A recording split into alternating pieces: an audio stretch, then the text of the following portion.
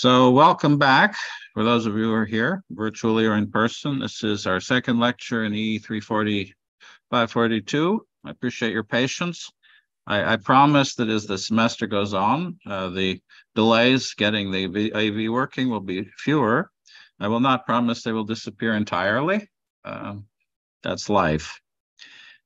As always, I need to remind you that this meeting is live streamed and recorded, and those recordings are available to you and anybody who wants to look at them for review and comment.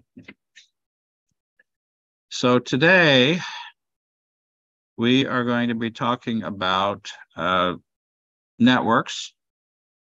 And I'm going to start out by doing a little bit of biology. And this year, I've added a couple of thought exercises, just the way last time we did a little bit of thinking.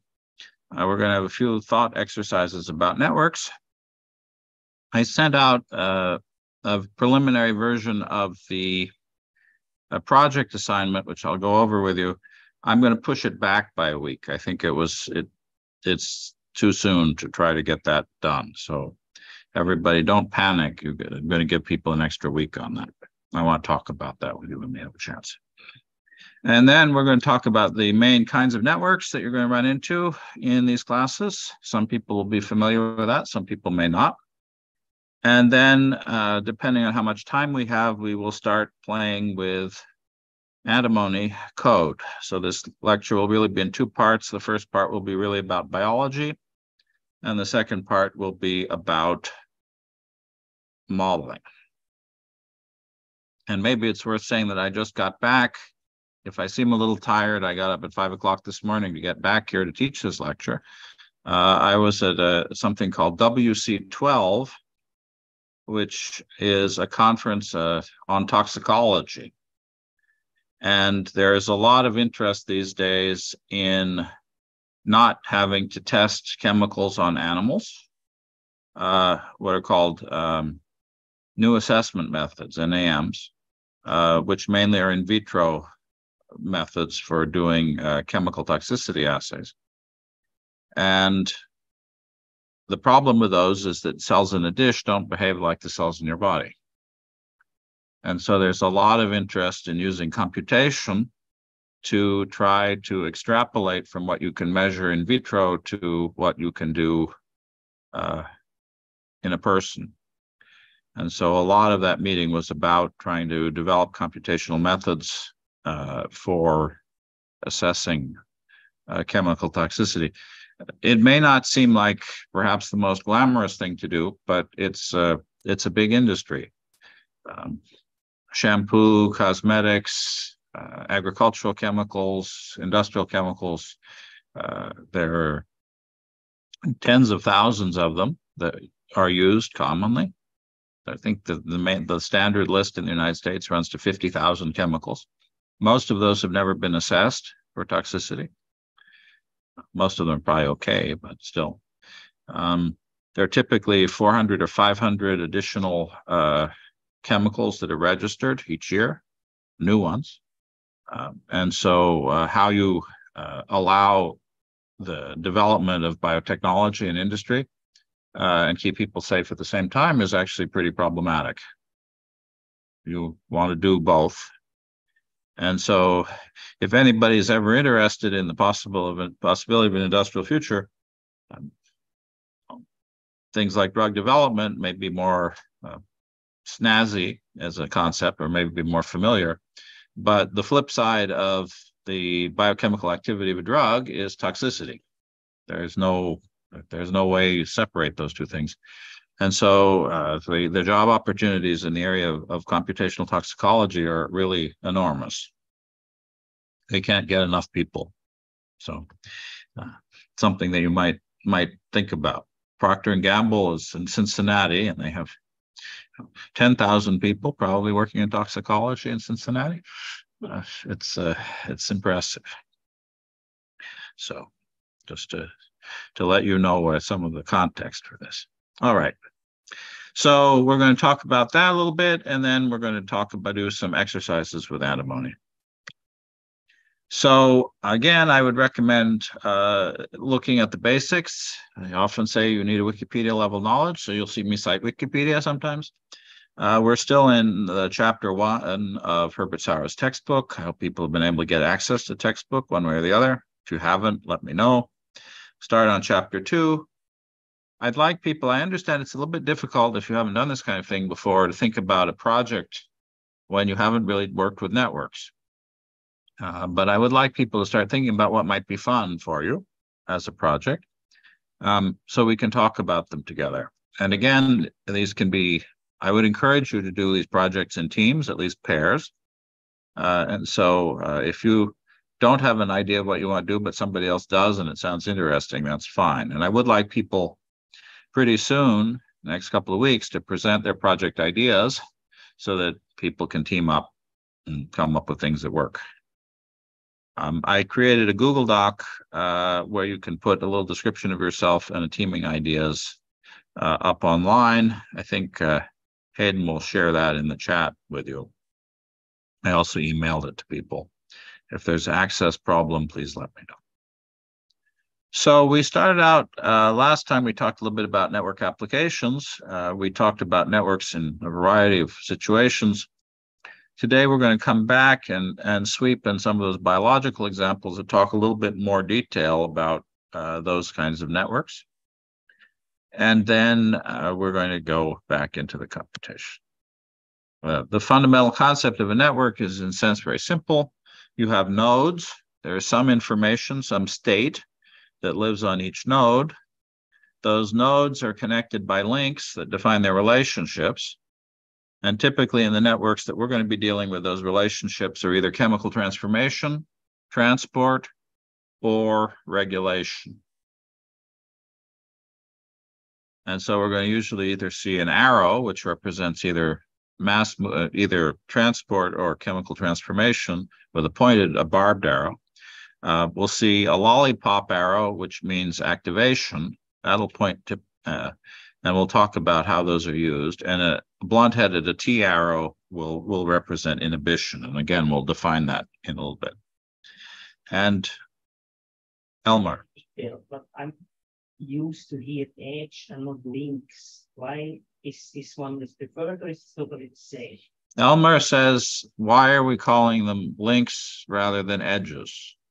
And the answer is that different fields have different terminology. If you're a chemist, you would call these chemical reactions. If you were a biologist, you would typically call them regulatory arrows or regulation. So it definitely, if you're somebody coming from library science, you would definitely call them edges. Yes. But that's not a term that you'll find in any of the literature that we deal with. Really? Well, no, I should be careful. It's not the standard term. You'll find that there are many different terms and many different notations, and so we have to deal with the fact that there, as Jim Sluka likes to say, right? The great thing about standards is there's so many incompatible ones to choose from. So.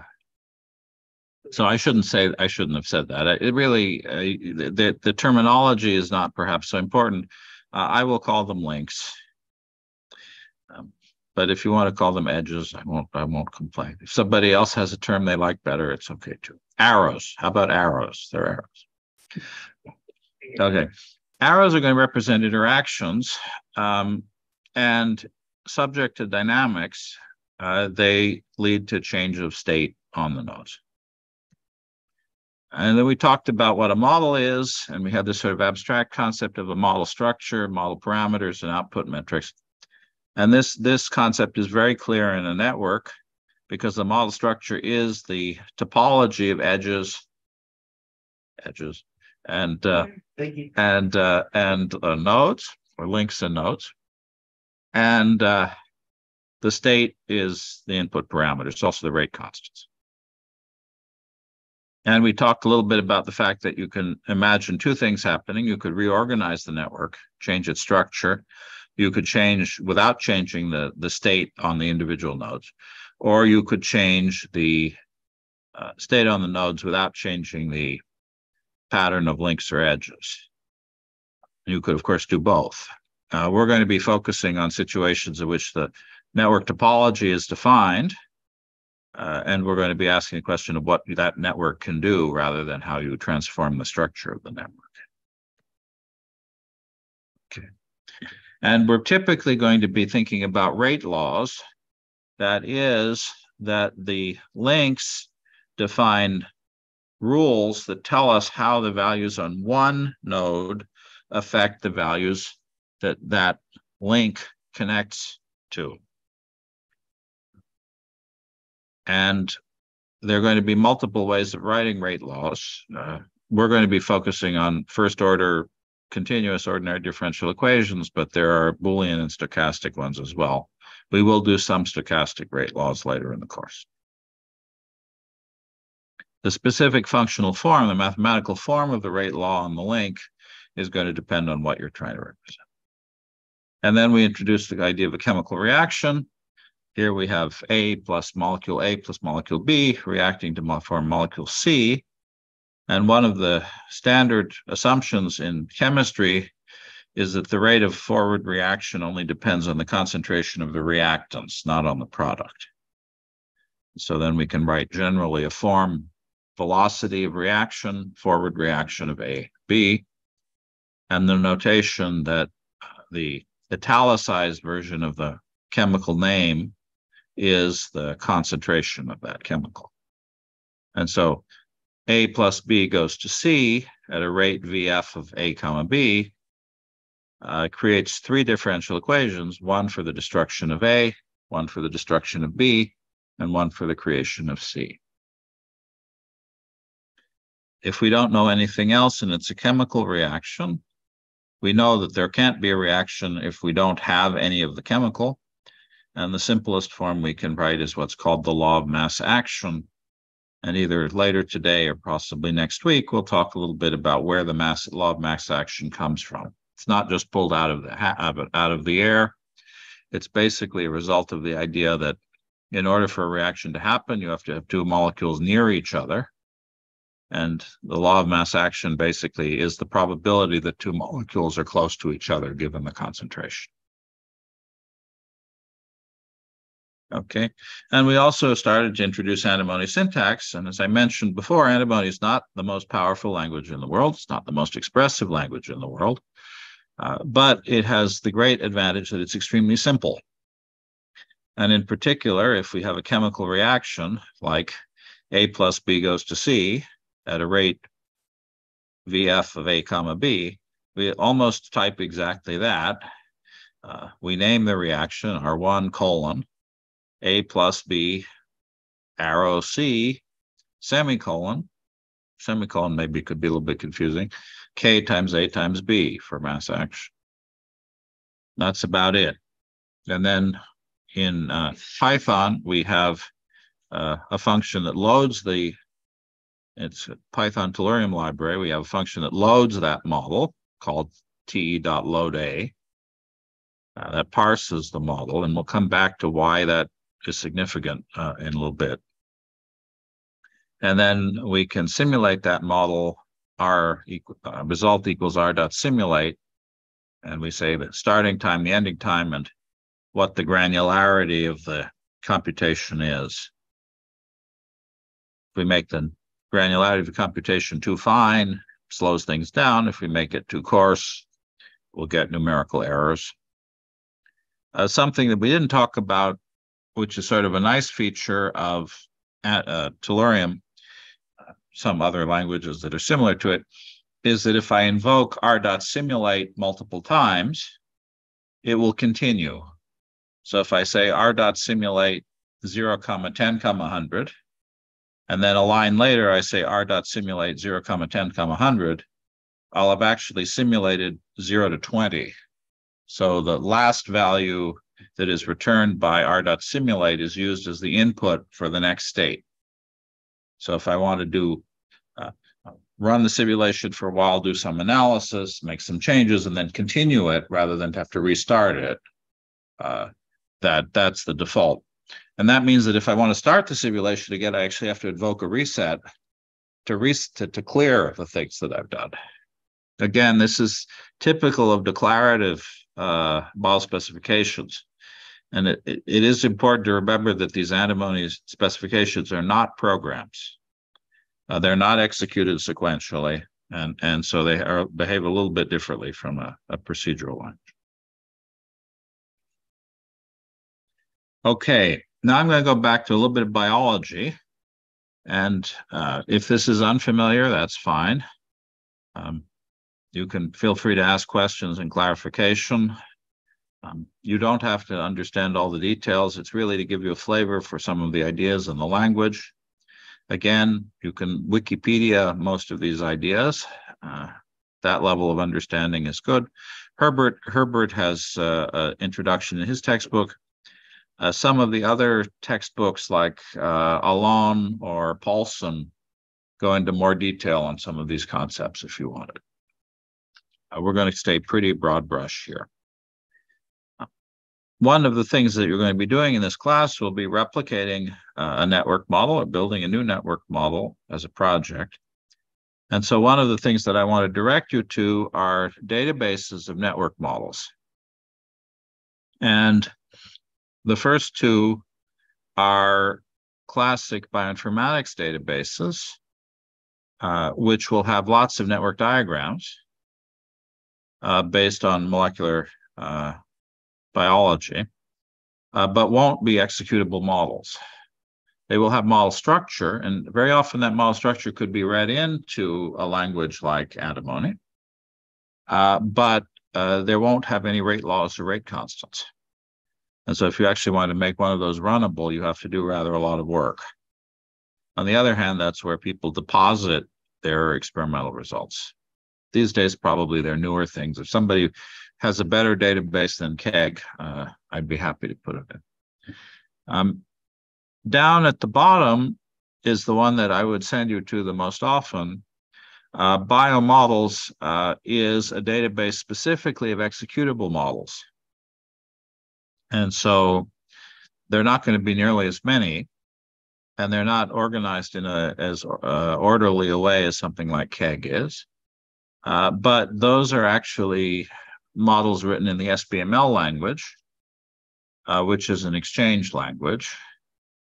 And there's a one-line command. If you look in your cheat sheet that I sent out last week, there's a one-line command that will allow you to read in an SBML model and turn it into Antimony and run it. So any model that's in that database, you can pull down, you can download, and we'll talk a little bit about how to do that in a bit, and run with minimal effort. Now, not every Antimony model is in that database, or SBML models in that database, but it's a nice resource. And the people who run that project in England, it's in Cambridge, UK, are friends. And so if something strange happens using it, we can ask Sharif to help us out. One advantage here is that we have Herbert, who's the master of Antimony and Tellurium, and now also BioModels. We have access to the people in charge. So if there are problems, we have some resources. Okay. We talked before about the three main kinds of biological networks. I'm going to sweep back through these again. They're shown here. This is a figure from the textbook, which there's a better version of this figure, which we'll sweep back to a little bit later, where we have a concept of metabolic networks, which basically handle the cell's energy budget and the synthesis of structural molecules in the cell, functional molecules in the cell.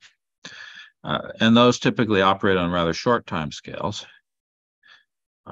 microseconds to seconds. Then we have signaling networks that primarily communicate information from outside the cell to inside the cell, sometimes within the cell, which operate on timescales of seconds to minutes. And then we have a slower timescale where we turn gene expression on and off. That could lead to long-lasting changes in cell behavior. things like cell differentiation. And those gene regulatory networks typically operate on scales of, they can't operate on scales of much less than 15 minutes. And we'll come back to why that is in a little bit. But they can operate on much slower timescales. That highest level gene regulatory networks essentially changes the identity of the cell.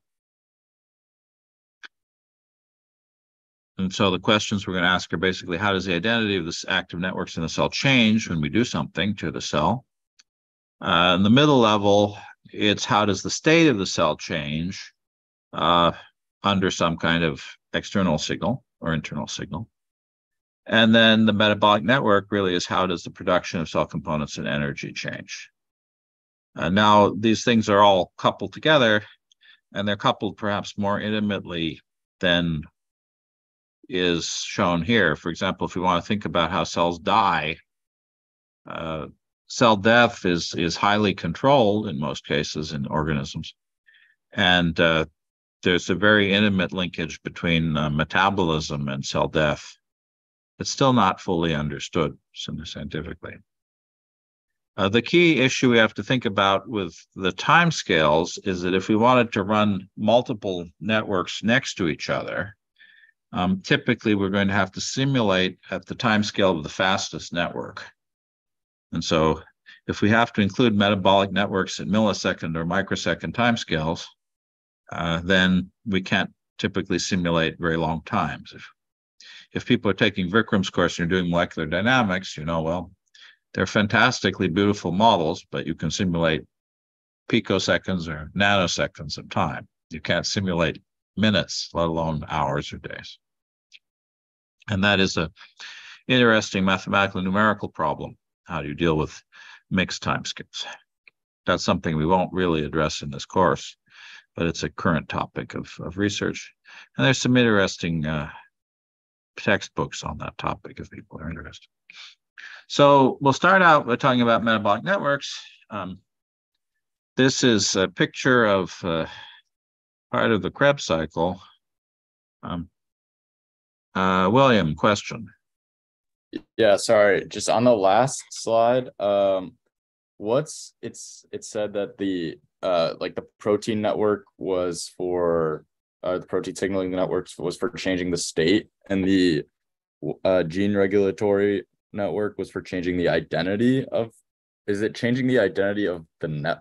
Oh, it's changing the identity of all the networks. I was just trying to figure out how those are different, changing the state and changing identity.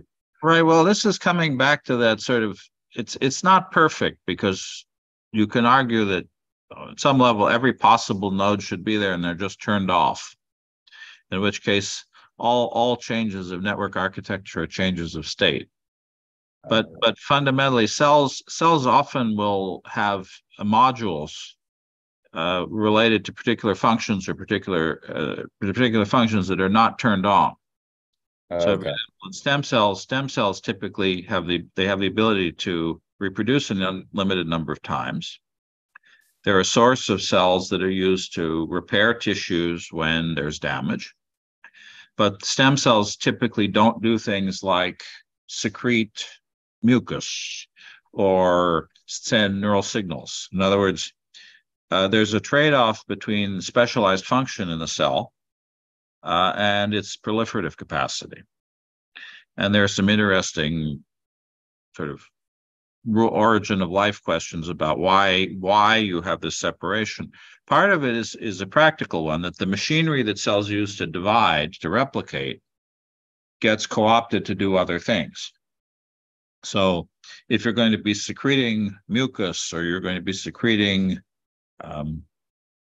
neural signaling molecules, then the synthesis apparatus that you would use to build the components to replicate the cell is being used instead to synthesize those other things.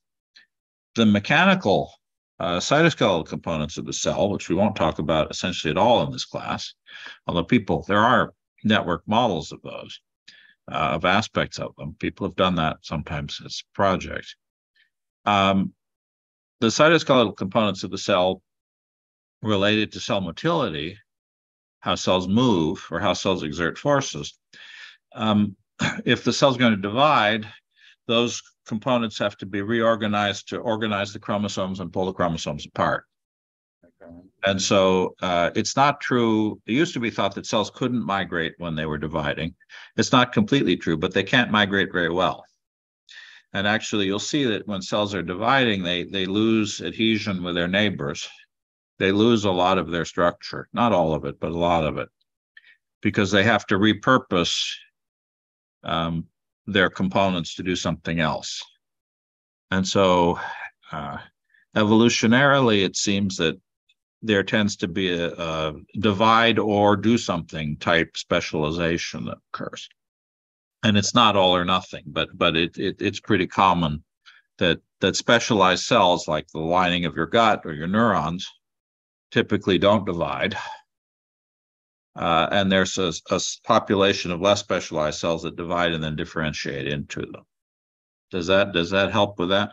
So the networks, for example, the network that would say synthesize all these molecules related to mucus production in the gut would be turned off in most cells unless they're differentiated goblet cells in the gut, or in the lung, the same thing.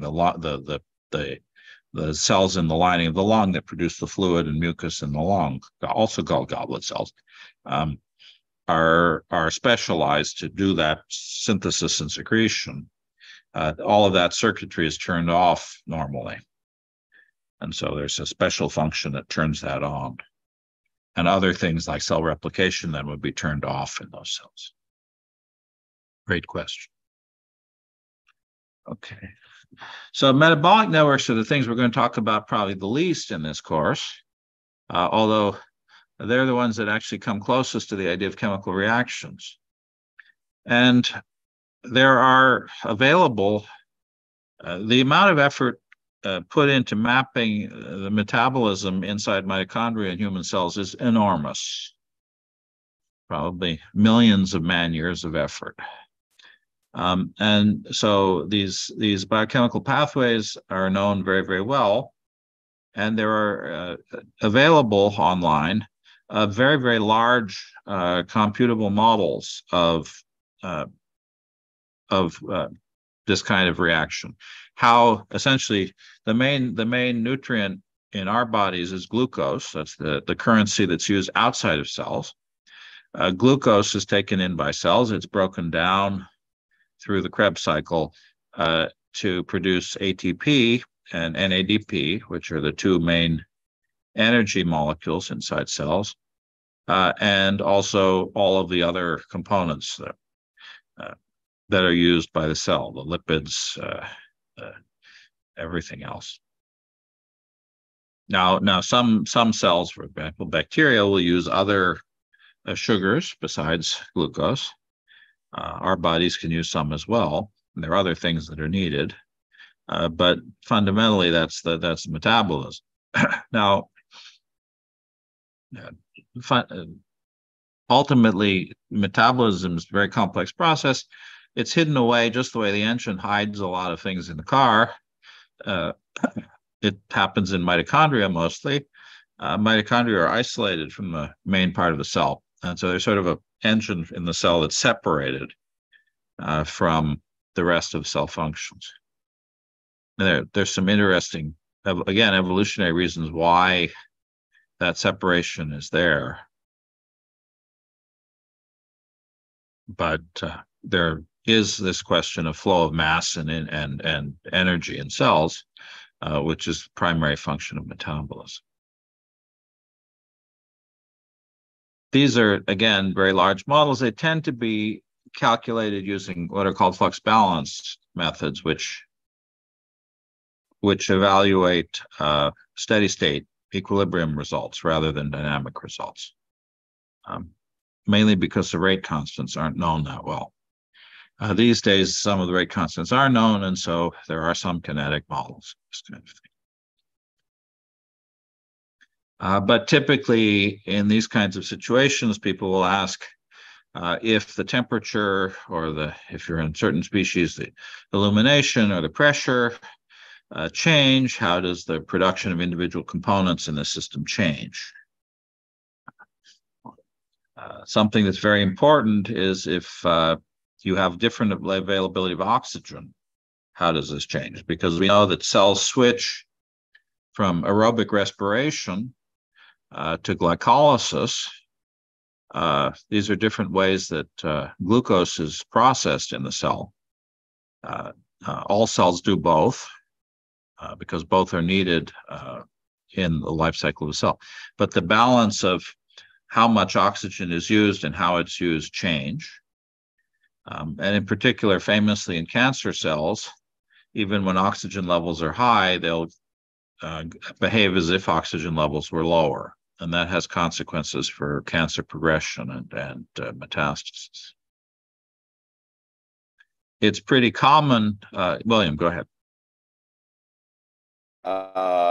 So you were saying that some of the rate constants are not known. How do you figure out what the rate constant is, of a specific, you know what I mean? Right. So one of the problems with measuring rate constants, equilibria are relatively easy to measure. You put in a certain amount of chemical, you wait, you see how much of the thing you have at the end. And that equilibrium constant essentially tells you the ratio of the forward and the backward rates of chemical reactions. We haven't done that yet, but we'll come to that maybe today. If I talk too much, then we won't get to it till next week, which is fine. We have plenty of time. But just the way, if I ask what the net population, what's the change of population in the United States? The population in the United States changes. It's increased by births and immigration. It's decreased by deaths and emigration. If I just know that the net change in population is plus 1 million people a year, I don't have any way of knowing what fraction of that was. Maybe nobody died at all and there were 1 million births, or maybe nobody was born and nobody died, but I had 1 million immigrants. And so you have the same problem, that the equilibrium changes are things that tell you what the net rates are, but they don't give you the forward and backward rates separately.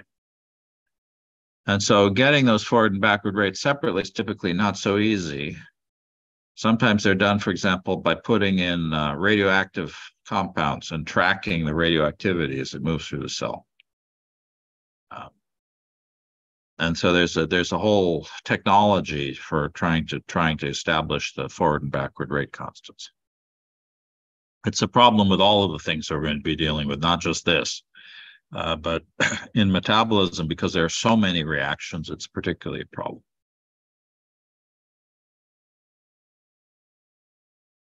Okay, and then there often is a study of pathway structure. It's not uncommon for an individual to have a mutation, for example, that means that they are one of these enzymes that's involved in processing particular molecular species is defective in some way or functions differently in some way. And that can lead to diseases or potentially evolutionary opportunities. Bacteria in particular are pretty good. If you put them in an environment with glucose, they'll metabolize glucose and they'll make all the enzymes to metabolize glucose. You put them in an environment with a different sugar, they'll turn off the enzymes that metabolize glucose and turn on enzymes that metabolize these other sugars. So they're actually able to rewire that metabolic network pretty effectively. In our livers, there are molecules called cytochrome oxidases, CYPs, which are responsible for breaking down the both naturally occurring molecules in the blood and also exogenous molecules, drugs that we take, toxins that are developed. And our livers will radically change which ones of those are expressed in particular cells and how much of them there are in each cell in response to what's in the blood. So if there's a lot of something that needs to be gotten rid of, they typically put forward more of the molecule that is typically used to break that down. So the systems are quite responsive to the environment they find themselves in. That's typically not part of the metabolic model. That's sort of metabolic model. But it's a topic of significant interest if you're developing drugs or you want to understand the liver toxicity. And one of the main reasons that drugs fail when you develop new drugs is because they cause damage to the liver. So something that I have on this slide, which seems a little ironic given the picture, is that you remember that models should be simple as possible when you're asked to answer the question you're asking. And so it's very tempting to say, oh, there is a complete model of metabolism in the human body. And let's just include that in every simulation we do. Let's put all 30,000 components of that in. But most of the time you don't care. Again, coming back to my infinitely overused car metaphor, when you're driving a car, as long as the engine's working, you don't care in detail how the spark plugs are operating. And so you can think of metabolism as the engine, and maybe the cytoskeleton is the drivetrain of the car. So the analogy isn't perfect. But definitely there are people who spend their whole lives worrying about modeling metabolism. And there's a lot that's still not understood. But that brings us to this very simple thing, which is the chemical reaction, which is the fundamental concept in antimony. And we have this idea of a right chemical reaction formula. Something on the left combines, reacts, and makes something on the right. And often the thing on the right can combine and go back to the thing on the left, and you'll get these double-headed arrows, and I'll try to use that specific double arrow notation that you see on the upper right here. And I will always try to write a rate on each arrow. And now chemical reactions can be relatively complex in structure. For example, we could have two molecules of ADP, adenosine diphosphate, react to form one molecule of adenosine triphosphate and adenosine monophosphate. That's called the phosphorylation reaction. It's one of the most important reactions that happens in cells. And we'll see that not once, not twice, but hundreds of times in the course of a class like this. Maybe, well, we won't do that many examples, but almost every example you do in biology will have a phosphorylation reaction. That's one of the key things that happens in biology, which is the moving of a phosphate group from one place to another. Okay. So in this case, what are nodes? Nodes are chemical concentrations. Sometimes it's more convenient to specify the amount of a chemical. So concentration is the amount per volume, and the amount is the amount. And typically concentrations are more easy to work with, but there are situations in which amounts are the thing you use. And so the node state is just the concentration of chemical X. And then our links, or edges for Elmer, represent chemical transformations, reactions, chemical reactions. Now, in principle, we could have 3 molecules of A and 2 of B produce 5 of C and 6 of D. Those are all possible. And we know if we look at chemical reaction diagrams, they can have what's called the stoichiometry. The number of molecules of each type that go in and out can be complicated. Chemical reactions conserve mass. That's not going to be true. I mean, in reality, of course, mass is conserved. But the arrow diagrams we're going to write for gene regulatory networks and signaling networks will not be mass conserving. So that's something that we have to be aware of. Okay. And a typical chemical reaction will look like, say, S1 goes to S2. That's not a very exciting chemical reaction. I could have A plus S1 goes to S2 instead.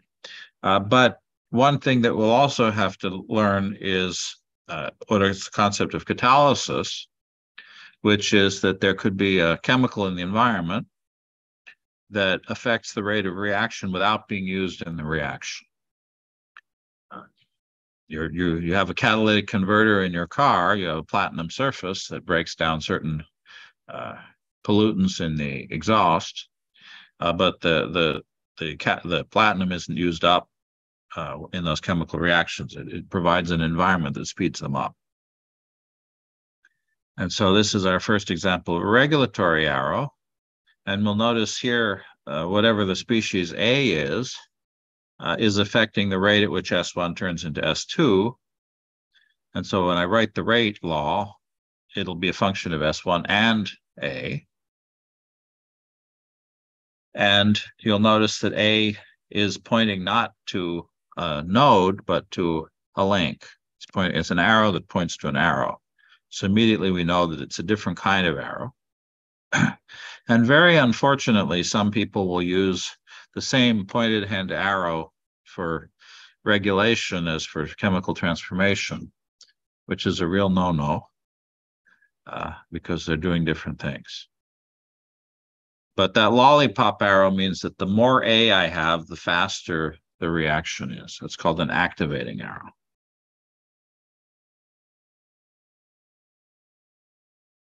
There are a lot of different complexities in biochemical reactions. In particular, you have something called complexes, where two molecules will stick to each other but not actually react with a covalent reaction. So you have association of the two molecules, but they don't actually react.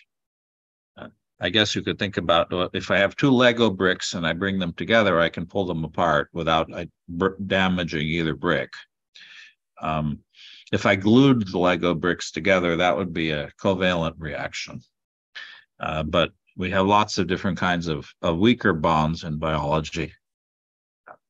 We have van der Waals bonds. We have ionic interactions, hydrophobic, hydrophilic interactions. And so it's pretty common to have things stick to each other, but not in an irreversible way. It's probably hard to see in this diagram, but you'll see a lot of little curvy arrows coming in and out. You'll see something. I wasn't really going to go into this in detail, but if you see something like here, you'll see something comes in, this thing starts here and comes in, touches something, comes out again. Those are all phosphorylation reactions. I'm either adding a phosphate to a molecule or taking it away. And phosphorylation is such an important concept in biology that sort of privileges. It is a chemical reaction. It is a covalent reaction, but it's sort of privileged as something special. Which one here I pointed in? Well, I think almost all of that one, let's see, I'd have to look. I pointed at one which may not actually be a covalent. Yes, that one I pointed to was actually, the blue ones are actually phosphorylations. Okay. Yeah. Where adenosine triphosphate comes in contact with an enzyme, it transfers one phosphate to the enzyme. So that you wind up with adenosine diphosphate on the output side, which then moves away, and the enzyme is left with an extra phosphate attached to it, phosphorylate. That's again, don't worry about that one too much. We will deal with it later when we need to, but you do get certain kinds of balance reactions. You'll get certain architectures that are very typical of this. They'll come up again and again because they'll be true in signaling networks too. I just wanted to make the point here that there are a variety of graphical notations for these chemical reactions. There's something called System Biology Graphic Notation Standard, which is one of many standards, all incompatible, for drawing these kinds of networks. And there are some tools online for drawing pretty pictures like this if you want to. You can go to their website and load them. There also are open source tools like Cell Designer that'll let you draw pretty pathways. Cell Designer also let you run simulations if you want. I thought about teaching the course with Cell Designer. Cell Designer has a lot of capabilities that are more than Antimony, but it's also pretty heavy to learn. It's not a friendly package, and so I'd rather not. There are enough things to worry about at once in this class without having to learn a heavy software interface. Okay, so I want to give people a few minutes. I've talked more than I expected, but we lost a little time to my seemingly weekly glitch with the Zoom. I'd like to give people a series of short things for you to do. And this is, in a sense, maybe to get you started, beginning to think about possible projects. You're going to get this 4 times. And I say 5 minutes. It would be 3 minutes, but I don't want to be too long. You'll get a little homework problem on this, where you can go in more detail. What I'd like people to do is just go online. And I would say that maybe the BioModels database is a good place to look, but I'm not. You can certainly just go to Google or Google Scholar, or I don't know. You could even go to ChatGPT, although I don't think this is the best thing to use ChatGPT for. If you're building simulations, ChatGPT is great. If you want information about things, maybe not so great. And I would ask you to, and I'll ask you this 4 times for each of the categories of biological network we're going to look at. I'd like you to just spend a minute or two finding. You can Google or go into BioModels and look for some chemical reaction network or metabolic network. And very quickly pull the reference to the paper. Who wrote it? What's the reference to the paper? What's its DOI? In one sentence, say what the function of the model is. What is the circuit that's being represented? What does it do? Maybe if you like, you could say, why did it attract your attention? I was betting with Hayden a little bit. Is everybody going to show exactly the same model because it's the first model that shows up in Google when you search the same search term that I've got on the screen? That would be a little embarrassing. But maybe find something that's interesting to you. And then also maybe just read the abstract, because it's only meant to be a 5-minute exercise. And just what is the question that the model is trying to represent or answer? What's the point of it? Because it could be a model of sucrose metabolism, but people must have developed to answer some question. So what is that? And then if you have time, how complicated is the network? Is this something that's 5 components or 5,000 components? And also, if you have time, this could be kicked to the homework too if it takes too much time. How is this model presented to you? Is it just a set of equations? Is it MATLAB code? Is it NumPy code? Is it SPML? Is it Mathematica? Something else? So why don't people just take this is a new experiment. I haven't tried this exercise in class before. It was a homework problem before. But I thought, since we're talking about these networks, it seems a little abstract to just talk about them. And so I thought it might be more fun if people did a little bit of digging, seeing what they can find. So why don't people just take 5 minutes here to do a bit of digging. And at the end of this, I will ask one person, maybe 2, to just volunteer the answers to those questions, not even to screen share, just tell us what they found. And if nobody in the class volunteers, then I will call on somebody. And we're going to have 4 exercises for the 4 kinds of networks. And then in homework, I'll ask you to dig in on one of them and write it up a little bit more.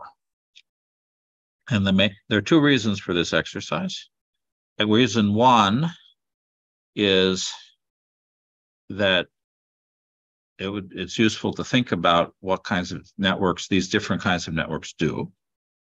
And reason 2 is that not this week now, because I kicked it back a week, but coming up by a week or 2, I'm going to be asking you to propose a couple of possible projects for the class. And those projects will not definitively, but most likely be based on papers like these. And so to get some experience looking up papers like these and just quickly looking through them and asking, is it interesting to me? I think, worth spending a little time on today. And if people, as I've said before, if people come up with databases that they find that are more useful than the ones that I've suggested, we can definitely add them to the slide deck and the resources for the class. So there always are new databases of networks. For most of these like paper, or most of these like sites that is like, okay, paper on metabolic plant, whatever path, whatever, like pathways, it takes you to a website and it has the abstract and the references and the citations, but it doesn't have the paper. Or like maybe you have to purchase it, or you have to get access for it. I don't know if I'm looking at the right. Well, so it's certainly possible if you go to, say, Google Scholar, some of those papers won't be accessible to you. Yeah. In general, if the papers were published in the past 10 years and they had federal funding, those papers have to be made open source, open access after a year. Oh. And so copies of those will be deposited in, they're not always made publicly available by the publisher, but they have to be deposited in PubMed or PubMed Central. Okay. Now, older papers may not be available, and new papers may not be available, and the links that Google Scholar gives sometimes are strange. They're not always the ones that you want to find the paper most easily.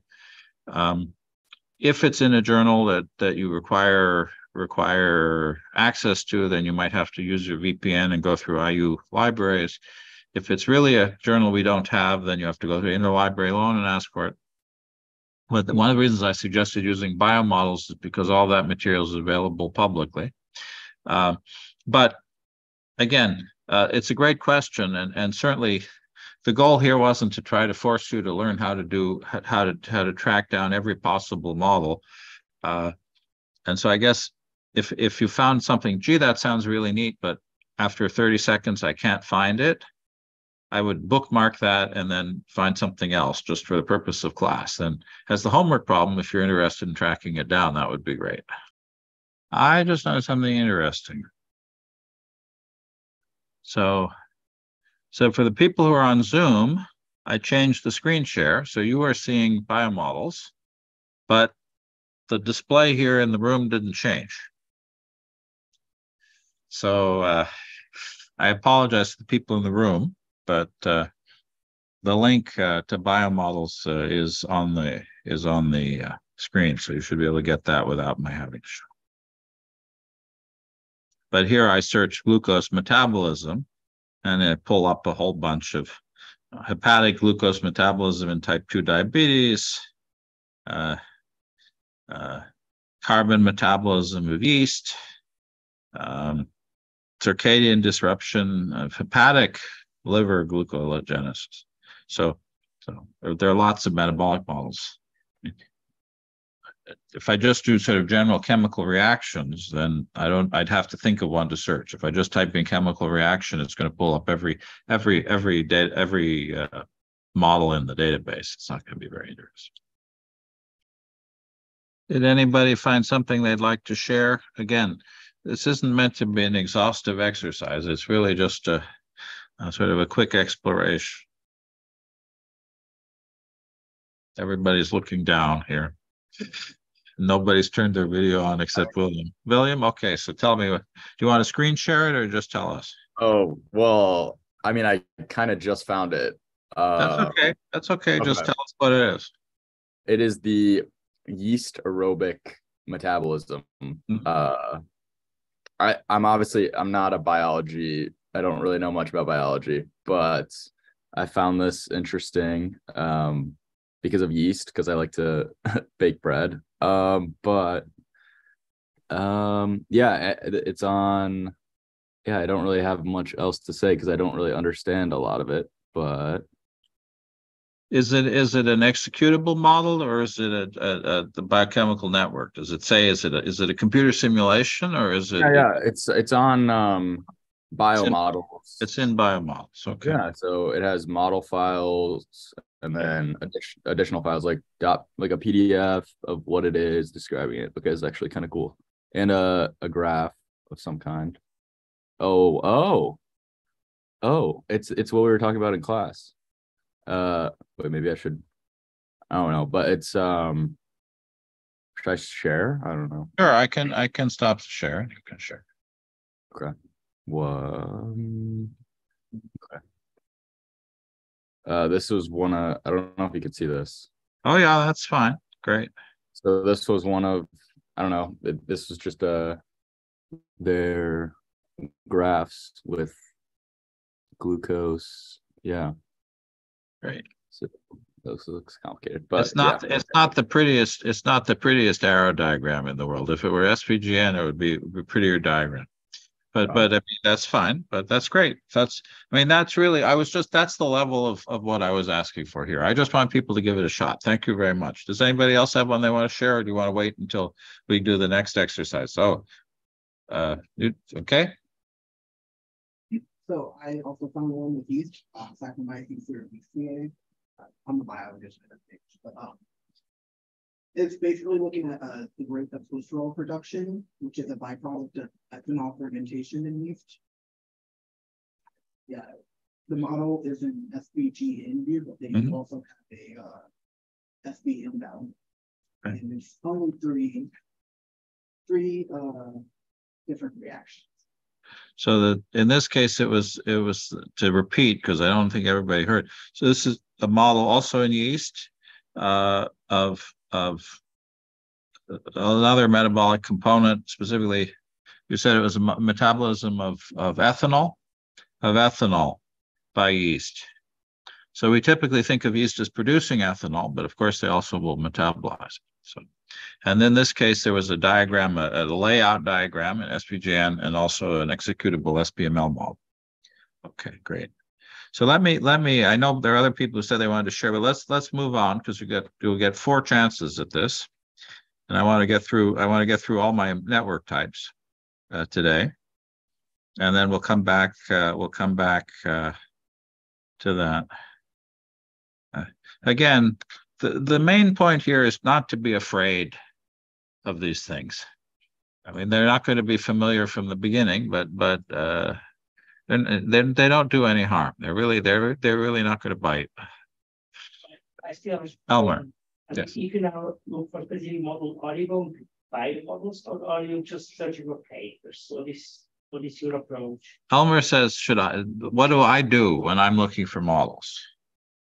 He says, do I look at Google, or do I look in somewhere, BioModels or somewhere else?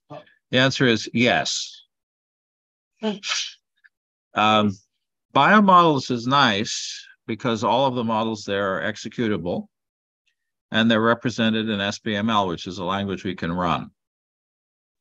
Many of those models are actually curated, which means that somebody actually went through them, checked that they actually do what they say they do, wrote annotations and everything else. Some of them are just dumped. And so the models in BioModels are great.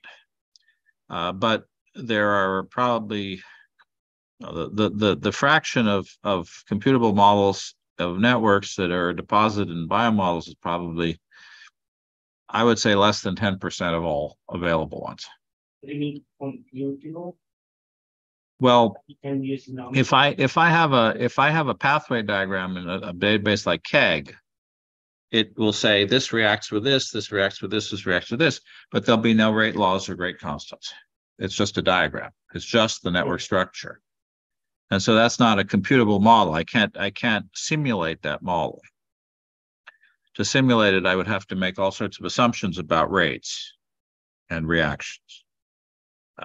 If it's in BioModels, there are a few models in BioModels that are actually just the network architecture. So you have to look out for that. So there are a few, but most of the models in BioModels are in fact things that you can run and execute. But there are plenty of interesting models that aren't in BioModels, because it takes some effort to put things in BioModels. And so people will publish, and then they say, well, I'm done with it. I don't want to take the time to put it up in BioModels. Well, if you're in a hurry and you're just looking for an example, BioModels is a great place to go for an exercise like this. But I definitely wouldn't stop with BioModels.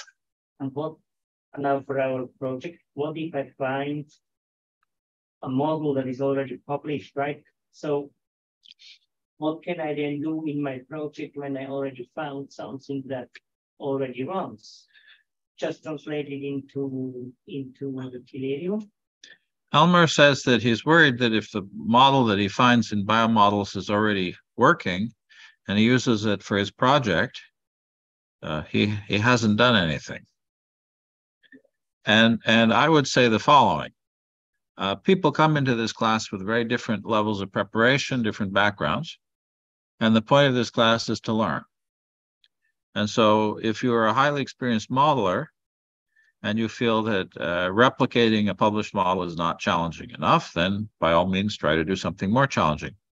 If you're coming in and you're a wet lab biologist and you've never done any modeling, getting an existing model to run, packaging it, describing it, and putting it up in a public repository like NanoHub is plenty challenging.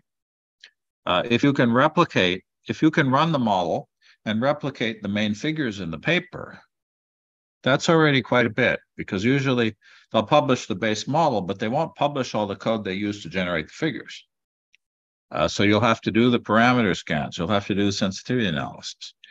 And so even replicating a paper that's already curated in BioModels can actually be quite a bit of work.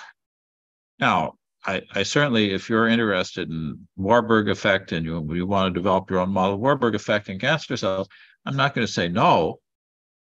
But again, the goal here is to make things enjoyable for people and give you a good learning experience.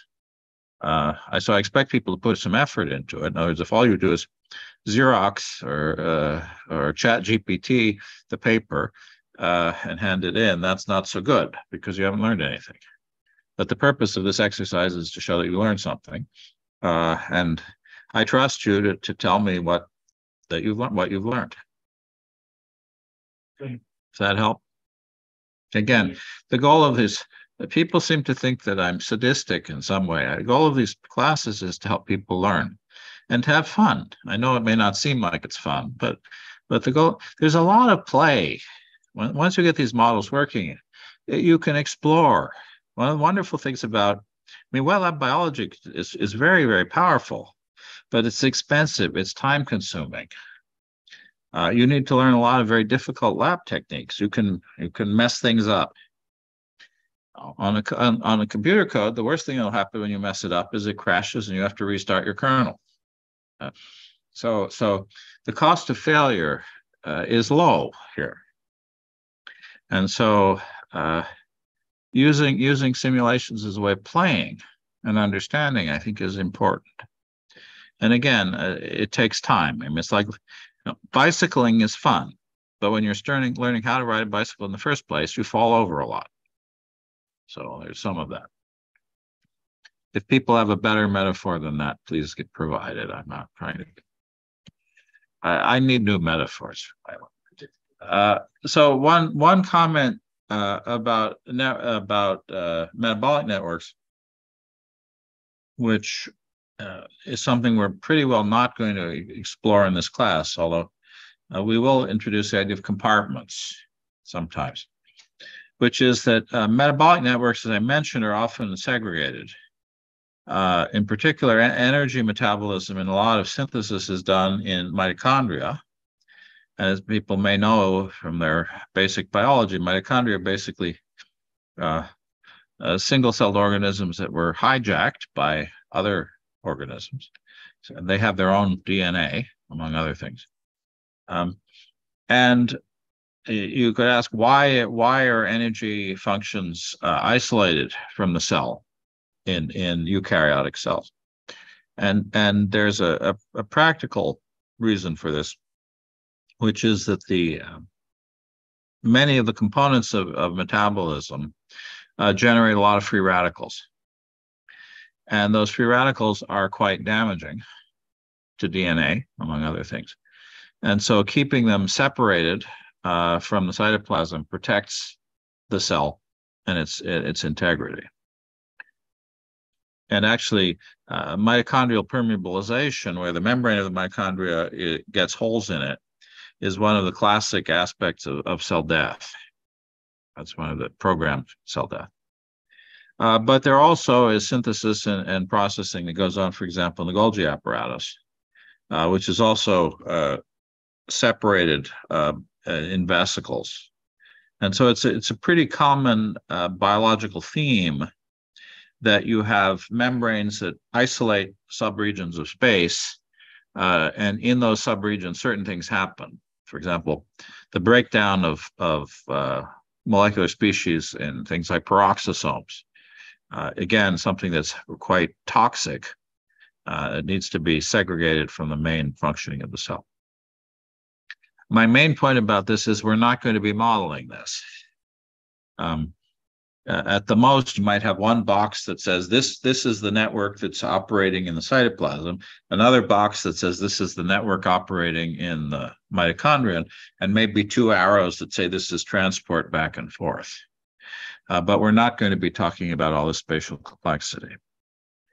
And you'll hear me say repeatedly that it's a bit amazing that these models work at all, because we're neglecting so much of what's going on biologically. But often they do. The next kind of network that we're going to talk about are signaling networks. And these actually are, I guess, for me, the ones that are sort of the bread and butter of the world that I live in when I'm doing research. And signaling networks typically are ways that the information that is outside cells is transmitted into the cell and acts on what the cell does. And there are many, many different kinds of signaling network, but a classic signaling network is something like delta notch, which is shown here on the top on the left, where you have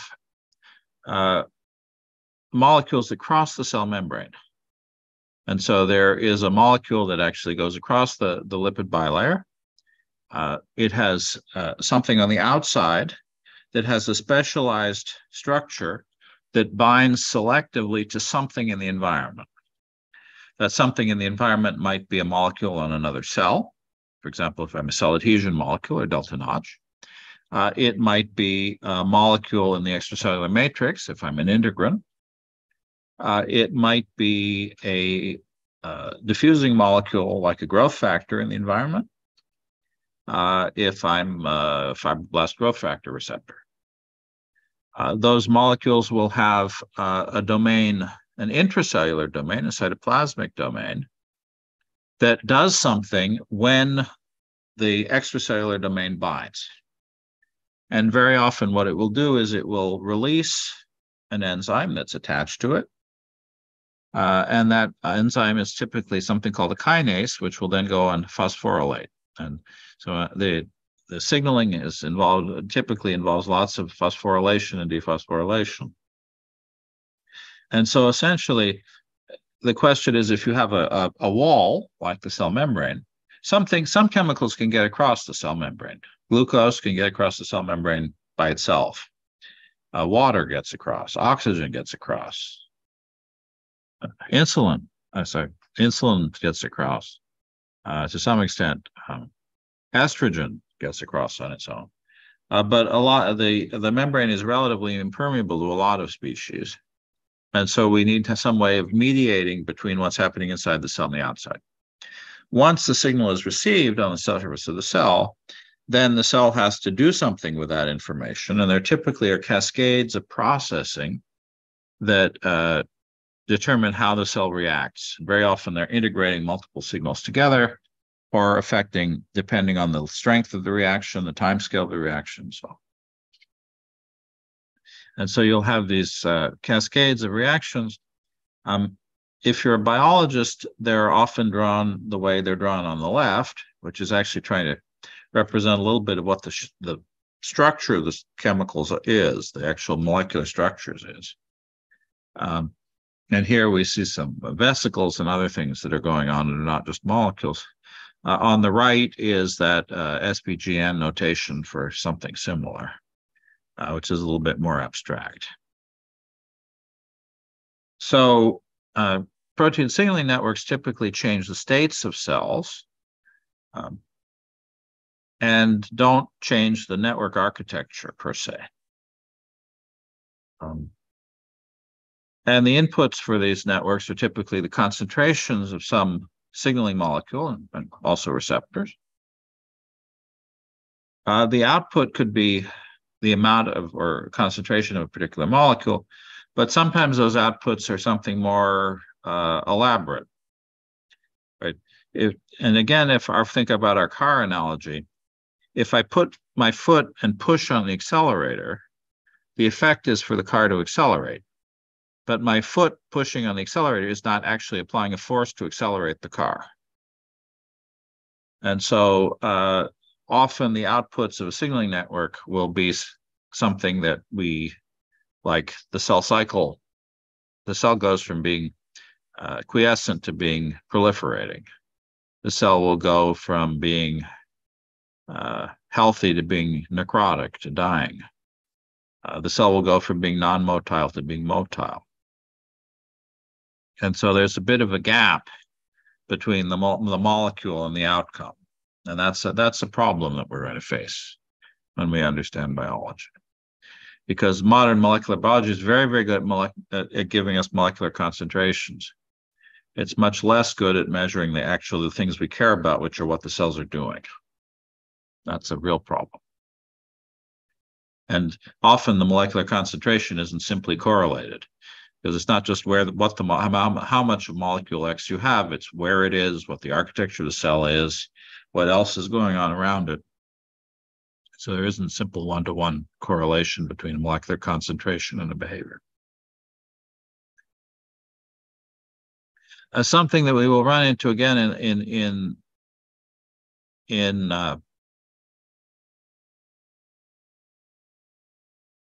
signaling molecules is again phosphorylation.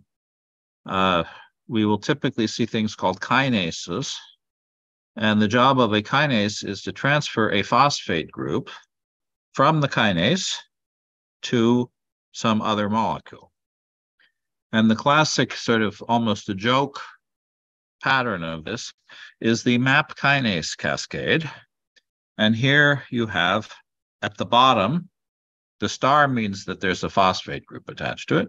You have MAP kinase, which is turned into MAP kinase star, that is phosphorylated MAP kinase, and it happens to affect cell cycle, cell proliferation, also cell motility.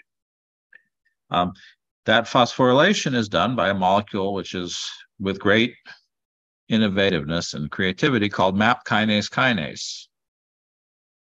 The job of MAP kinase kinase is to phosphorylate MAP kinase. The job of MAP kinase is to phosphorylate something else. It, in turn, is phosphorylated by MAP kinase kinase kinase. And you can guess what goes on above that.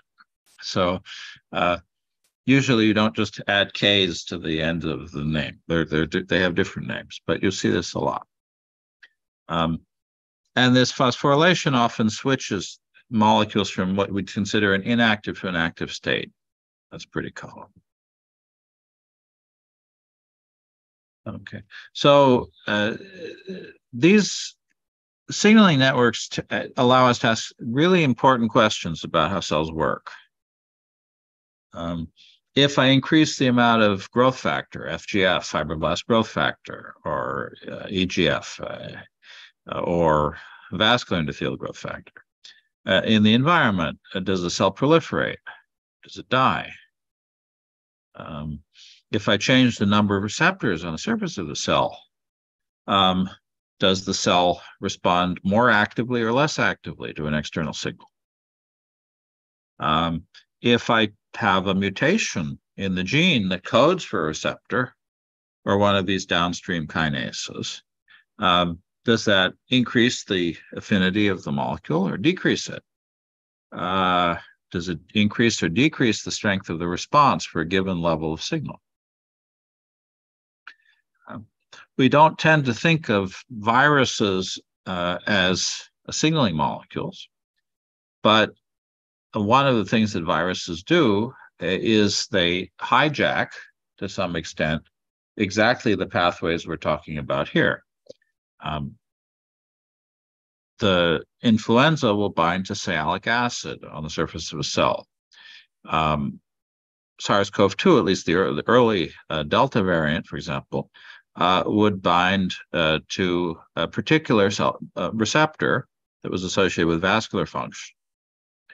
And so the virus actually has to evolve to be able to bind effectively. And so when viruses become more infectious, very often what's happening is that the spike proteins on the virus have evolved to bind more tightly to particular receptors in our lungs, for example, that normally are doing something rather different. They have a function which is not to let viruses into the cell.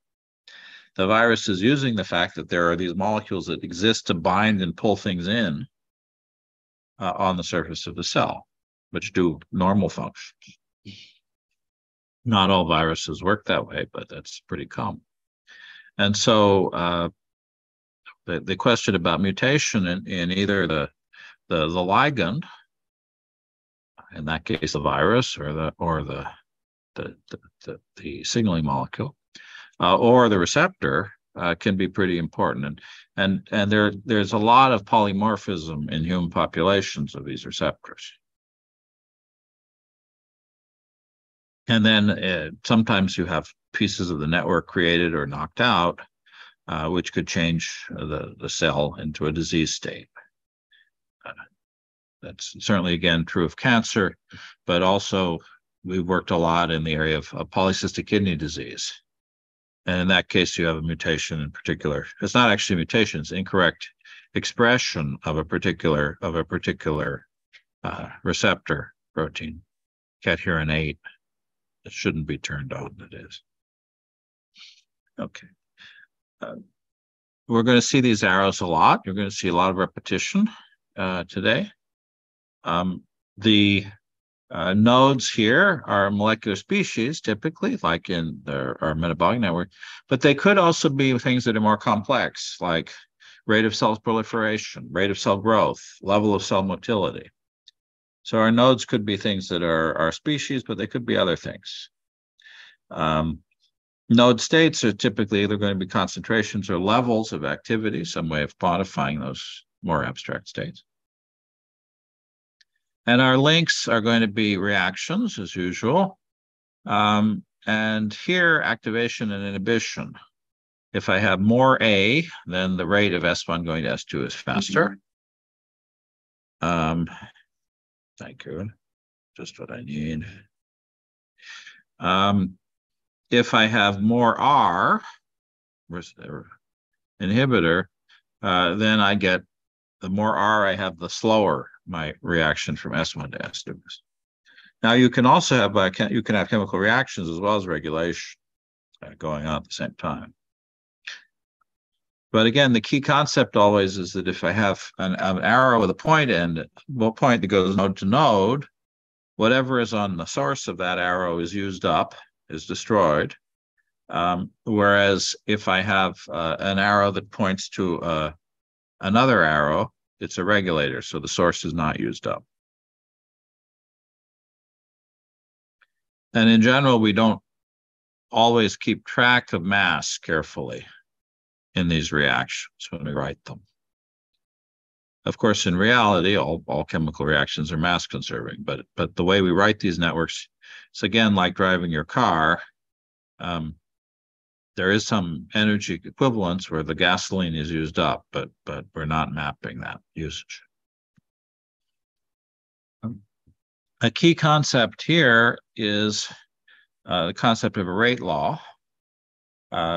If I have different concentrations of A as an activator, I want to know how the rate of conversion from S1 to S2 depends on A. And actually, I really should have the y-axes of these need to be relabeled. I meant to do that, and I forgot to do that today. It's really the rate of reaction that's being changed here. But the key thing about an activator is that the more A I have, the faster I convert S1 to S2. If I have no S1, I can't produce any S2 in the diagram. It's also true that it doesn't have to be 0 at 0. In other words, I could have a rate of reaction that's non-zero even if I don't have any A. Something that you're going to have to get used to is a shorthand, and biology is full of shorthands that cause all sorts of ambiguity. And if in doubt, ask. And so you will often see something that looks like the thing on the right, which is A lollipop S2, which is A activates S2,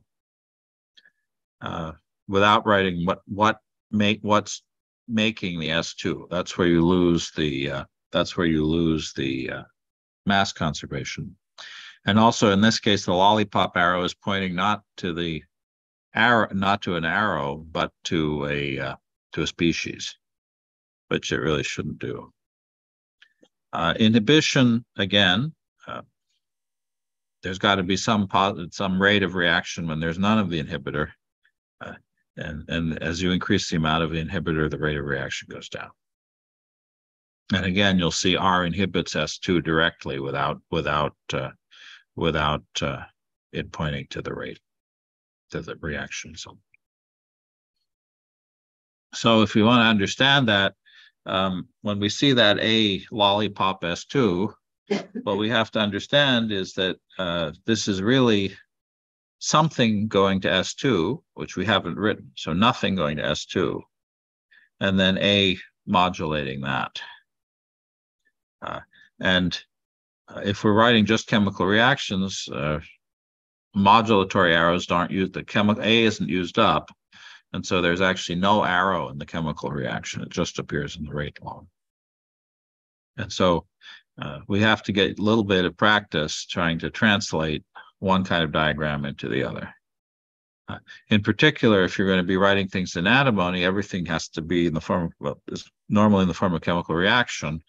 And so if you see R inhibits S2, you would write that as antimony allows the dangling arrow. So it would be arrow goes to S2 and then a rate that depends on R.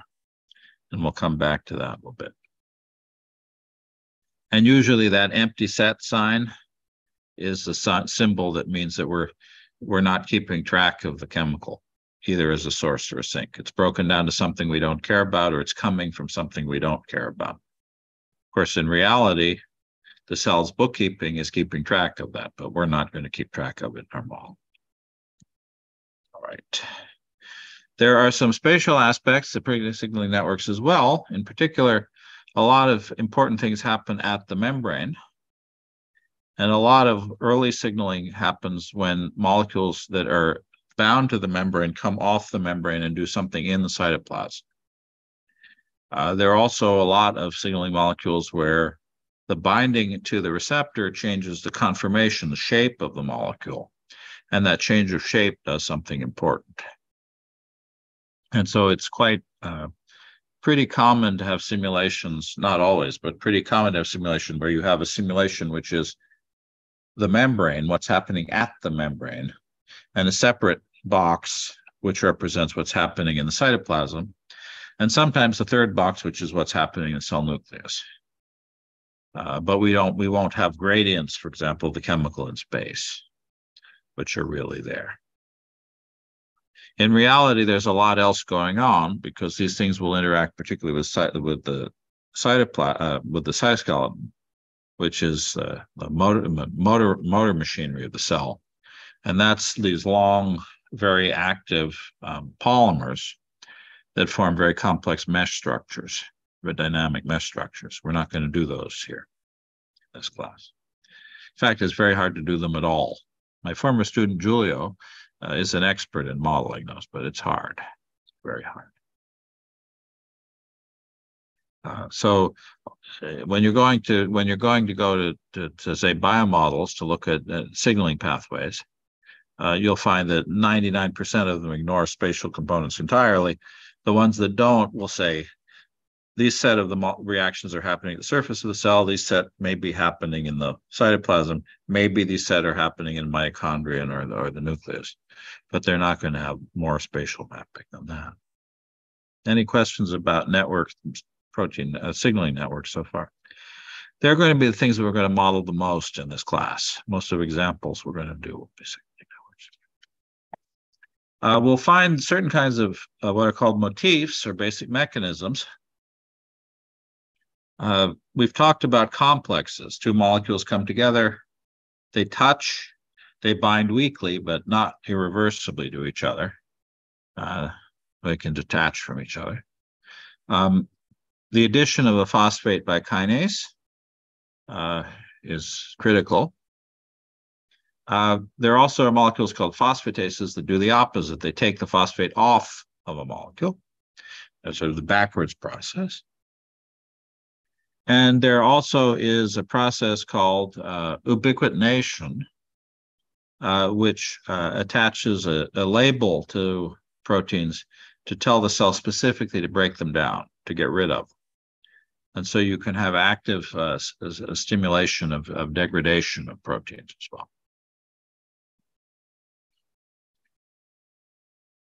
Now, one of the complexities that we're not going to handle in this class, and that in general is not well understood, is that plenty of enzymes have a phosphorylation site.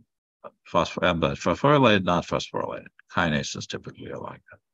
But there are some proteins that have 20 different phosphorylation sites. And if it was just, it matters whether there's one phosphate versus 10, you're okay. But if the specific pattern of phosphorylation is important, you have 2 to the 20th different states of that molecule, and there's no way you're going to be able to model it. And so there are computer languages like BioNetGen that were designed to handle these combinatorial catastrophes and phosphorylation. But they always assume that all the phosphorylation sites are the same, or almost always. And there's no reason to believe that that's the case. Sometimes biological complexity is just hard. And we will tend to hope that it isn't when we do things. But it's important to know. I'd rather be upfront about some of the things that are complicated that we're going to ignore. Okay. So I'll tell you what. We haven't taken a break. We run over a little bit. Why don't we take a short break? Your next little exercise is finding a signaling network. And boy, there are a lot of those, really a lot.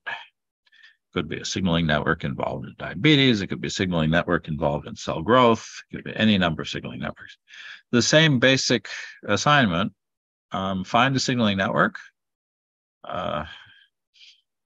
something creative, maybe it's interesting to you, and answer the same questions that we asked for our metabolic network. And you're going to find that there's a much more zoology of signaling networks. I mean, metabolism has sort of a core set of processes that are pretty well conserved, whereas signaling, there are lots and lots and lots of different kinds of signaling.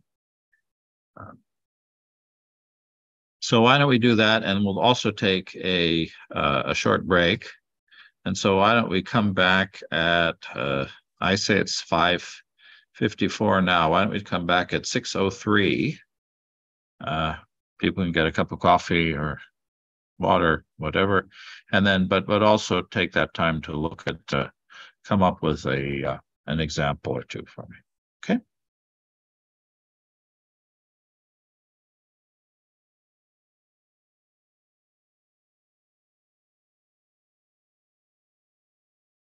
And it would be okay. I mean, if somebody wants to do delta notch or MAP kinase, which are examples that I just gave, that would be fine.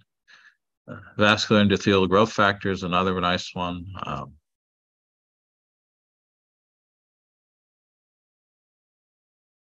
Circadian clocks are interesting. They have gene regulatory networks mixed in with them, but those are also interesting signaling networks. Chemotactic signaling networks, bacterial chemokinesis signaling networks, regulation of signaling networks related to cell cycle. There are almost limitless number of interesting signals and responses. Okay, did people find something? I put in the chat. No, wait a sec. People are coming in. I put in the chat a molecule that I had never heard of until last week. And then two separate projects I'm on both said, gee, this is a critical signaling molecule for this project. I had never heard of it. So it just shows it can be a business 30 years. So they're basic things that I don't know because biology is big. So I know developmental biology signaling molecules pretty well. Okay, sorry, let me screen share it. Sorry, I apologize. Let me put this up. I put it in the chat, but again, I have to be careful because the screen share is funny in this. You can as well just tell you. Okay. So the molecule that, well, I'll put it up there. Let me drag this.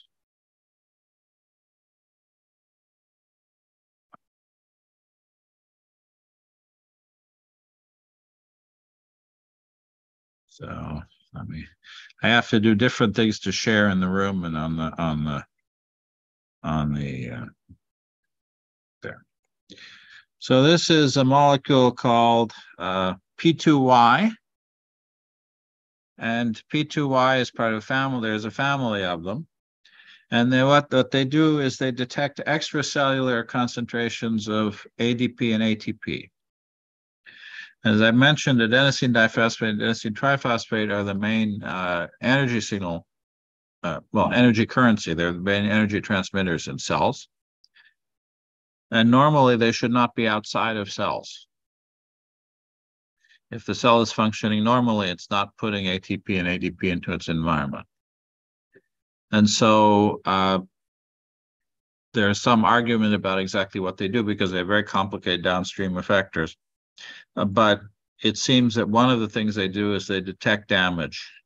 They detect tissue damage. And so almost every cell in your body has P2Ys in it.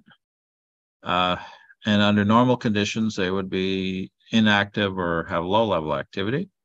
But if cells are bursting because they're infected by a virus or bacterium, or because you've been wounded, then you'll get leakage of cytoplasm with ATP and ADP, and these will kick in, and then they have a pro-inflammatory response. They'll also cause mechanical contraction. They activate calcium cycles that actually causes mechanical contraction of tissue. So they're involved in wound closure as well. So a whole set of downstream signals. The particular model that I picked up was this Purvis 2008. And if you go to the annotations, there's a note that actually the published model is messed up. It's missing parameters. It doesn't make any sense. It's got mistakes in it. And the editors tried to clean up the model, but they're not sure they cleaned it up correctly because it was impossible to interpret the paper. So maybe that's not the best. Elmer said, well, if it's a published paper in BioModels, is it too easy? Well, pick that one. You may have the opposite problem. Even if it's in BioModels, it may be too hard to figure out what it's actually supposed to do. So that was just to show that I'm willing to do the exercises myself. I agree. I didn't do 100% of the things I asked you to do, but at least I was looking for an example, and I thought it'd be fun because that's one I hadn't searched that one before because it wasn't something I knew anything about. Okay, anybody else have an example they want to share with the room?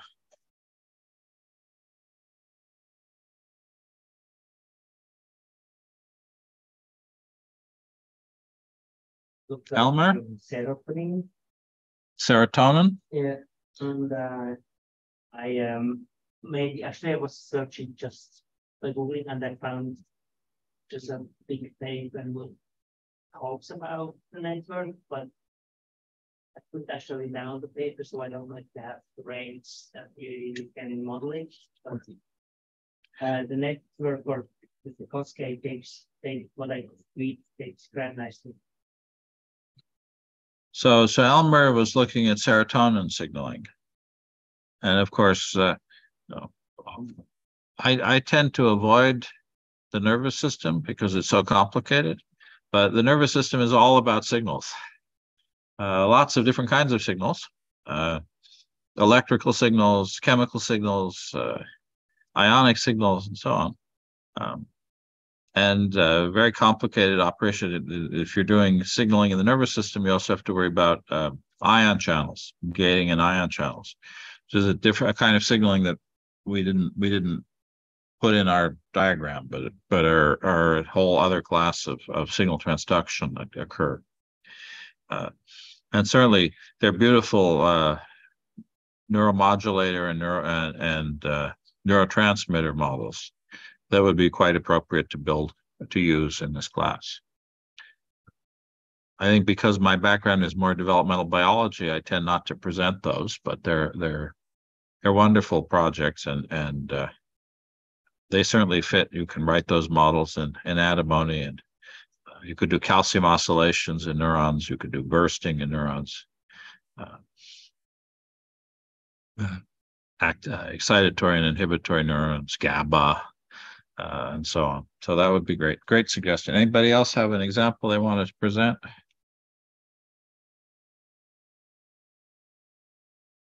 Ibrahim, do you have one you want to share with us, or Hadi? I did auxin. It's like for plants. Do you want to screen share or just tell us about it? It'll probably be faster if I just told you about it, if that's fine. Okay, that's fine. Auxin signal for like plant growth is the main hormone that signals it, and then this was just found just to adjust whatever current signal they had to make it more efficient and like actually representative, and it has an SBML save file. Great. Yeah, I mean that's another example. I mean, again, my world is vertebrate development, so plants are interesting to me, but I don't know. Auxin is a great example. Auxin has the additional complication that the transporters for auxin, when it's secreted, are very directional. And so there's a lot of spatial component to auxin signaling that's pretty interesting. But that's a great choice. So I mean, my point here was not to be exhaustive, but just to say, and depending, again, if people have never done any biology at all, they may not have, one thing may be as good as another. But you could do viral behavior, bacterial behavior, yeast behavior, plant behavior. There are an infinite number of interesting signaling questions that one could ask. Some of these have very detailed models, some don't. And so I think that's great. Thank you, Hadi, for being willing to talk about that. So now we're going to move on to our next network of our 4 today. And as I said earlier last week, they're more than that kind of network, but there are 4 primary ones that we're going to be focusing on. And this will be familiar to people who've taken a biology course, but it's maybe worth coming back to, which is the central dogma in biology. It's funny to use the word dogma in science, but there it is. Which is that cells produce components primarily through multi-stage protein synthesis. In particular, you have DNA, which contains a specification of components that will be in a protein. That DNA is transcribed into RNA. That RNA then is translated into protein. And there actually are more than those steps. In the right-hand side, I have a sort of a typical biological diagram where we see an RNA polymerase copying the gene from the DNA. There is the initial RNA processing, which cuts out the introns from the RNA, and also the attachment of the poly A tail that's going to control that make sure that RNA is processed properly. That RNA then has to be exported from the nucleus. It has to find its way to a ribosome, and then the ribosome reads the messenger RNA and synthesizes a protein based on that. And then after that primary translated protein is produced, it will be folded, it will have sugars attached to it, it will have other things done to it.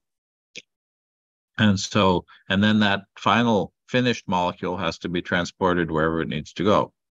And so there really are at least 7 steps between a gene and the protein. And it's remarkable that very often we will just see an arrow that says gene to protein, and we will neglect the fact that there are all these intermediate steps. One thing that is important to remember is that transcription and translation take a certain minimal amount of time, because the molecules that are doing the copying, first from DNA to RNA, and then from RNA to protein, are progressive. They walk down the polymer, and it takes them a certain amount of time per base to assemble the new polymer. And therefore, there is a minimum amount of time, depending on the size of the gene and the protein, typically between about 5 and 25 or 30 minutes before you get any protein from the turning on of a gene. And so there are these substantial delays, and it means that the gene regulation is something that doesn't happen fast. Signaling can happen quite fast. For example, calcium ingression can happen. Again, I said signaling typically takes tens of seconds to minutes, but there are signals like calcium signals that can take milliseconds, and that change the behavior of the cell completely. Classic example of that is when a sperm enters an egg. There's a calcium wave that changes the mechanical properties of the surface of the egg so that no additional sperm can enter. And polyspermy, to have 2 sperm come into the same egg, will often lead to embryonic failure. It's usually embryonic lethal. And so you don't want that to happen. Usually in sexual fertilization, there are a lot of sperm present. And so you have to stop sperm entry very, very fast once one's gotten in. And so that's the case where signaling is very, very quick. That's sort of special. Plant cells actually do something similar. Our colleagues at Purdue who are working on plant infection, plant cells actually have some fast responses when they sense pathogens in the environment. They can change their cell boundary properties very rapidly in response to those. But here we're talking about slower cases. Okay. And so if we think about this process, there are a lot of components, really a lot. And some of them are reasonably mysterious. From an evolutionary perspective, I think the ribosomes are still one of the most confusing things there is. How you get ribosomes is really rather mysterious. And ribosomes also have parts of them are proteins, parts of them are RNAs, functional RNAs. And they have a lot of pieces. Although not all ribosomes in all species have the same breakdown. They all have to do the same things, but sometimes some species, the ribosome will have fused components that aren't in other ones. And so there's a lot of very complex machinery. Again, we're going to neglect it unless you're simulating that specific aspect of the cell behavior. When you're going to be transcribing DNA is twisted in a helix. When you try to walk along the DNA, you twist it. You know people probably don't know what a phone cord is because we don't have landlines anymore, so you don't have phone cords.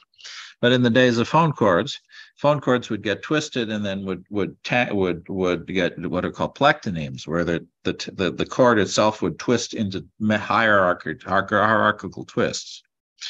If you twist a spiral, it buckles in complex ways. And so there are things like topoisomerases that walk down the DNA and untangle it, essentially.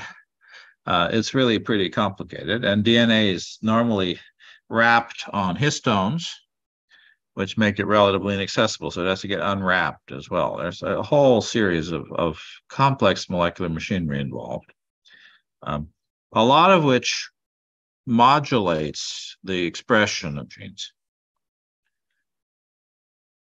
And there also are modulation post-transcriptional modifications like small interfering RNAs. So there are all sorts of things that can go on here. There are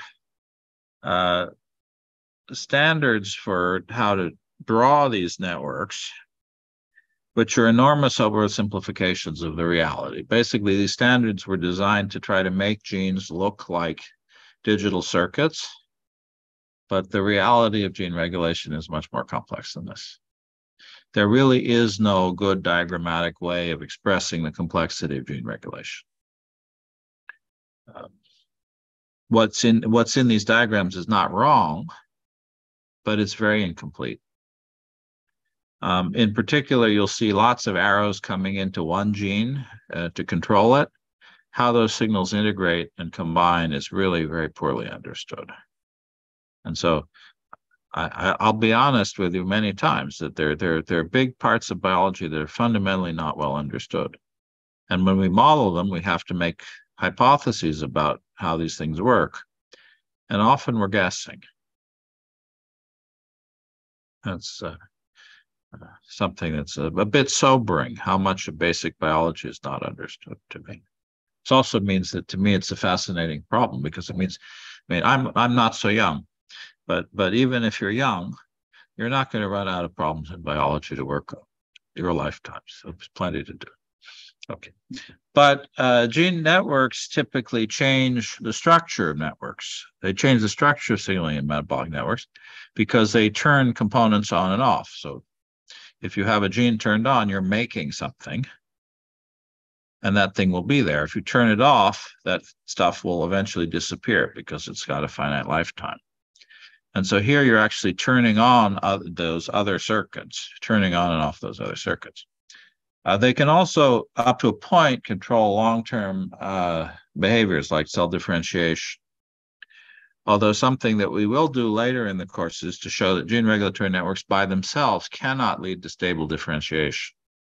There are a whole series of genes in development called homeobox genes, HOX, SOX, and so on, that are associated with the specification of positions and differentiation in tissues.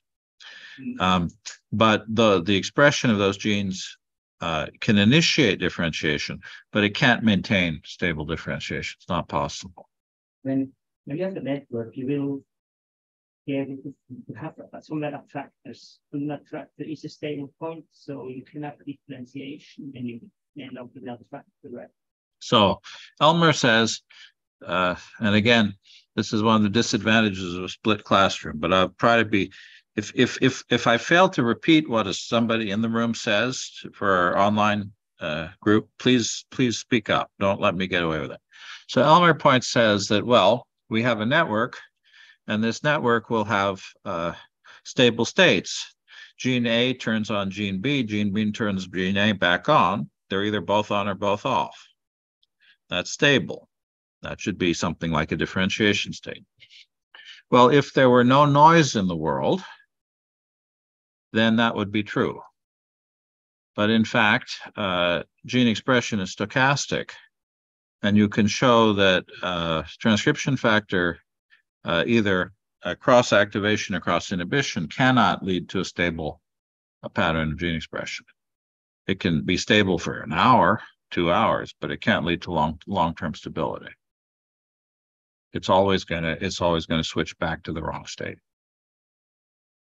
And so cells have very complex mechanisms which one could in principle model, although we typically don't in this class, for locking in patterns of gene expression. So genes that are used a lot, the histones that they're wrapped around tend to be acetylated, which makes those genes more accessible for transcription. Genes that are not used much tend to be have their histones methylated, which makes them less accessible. And genes that really need to get turned off will be methylated, or the DNA itself will be methylated. It will be modified. So we think of DNA as being DNA, but in fact, it has all sorts of changes made to it normally. There are some that are pathological, but normally as well. So methylation and methylation of DNA is a way of turning off genes, and that's quite stable.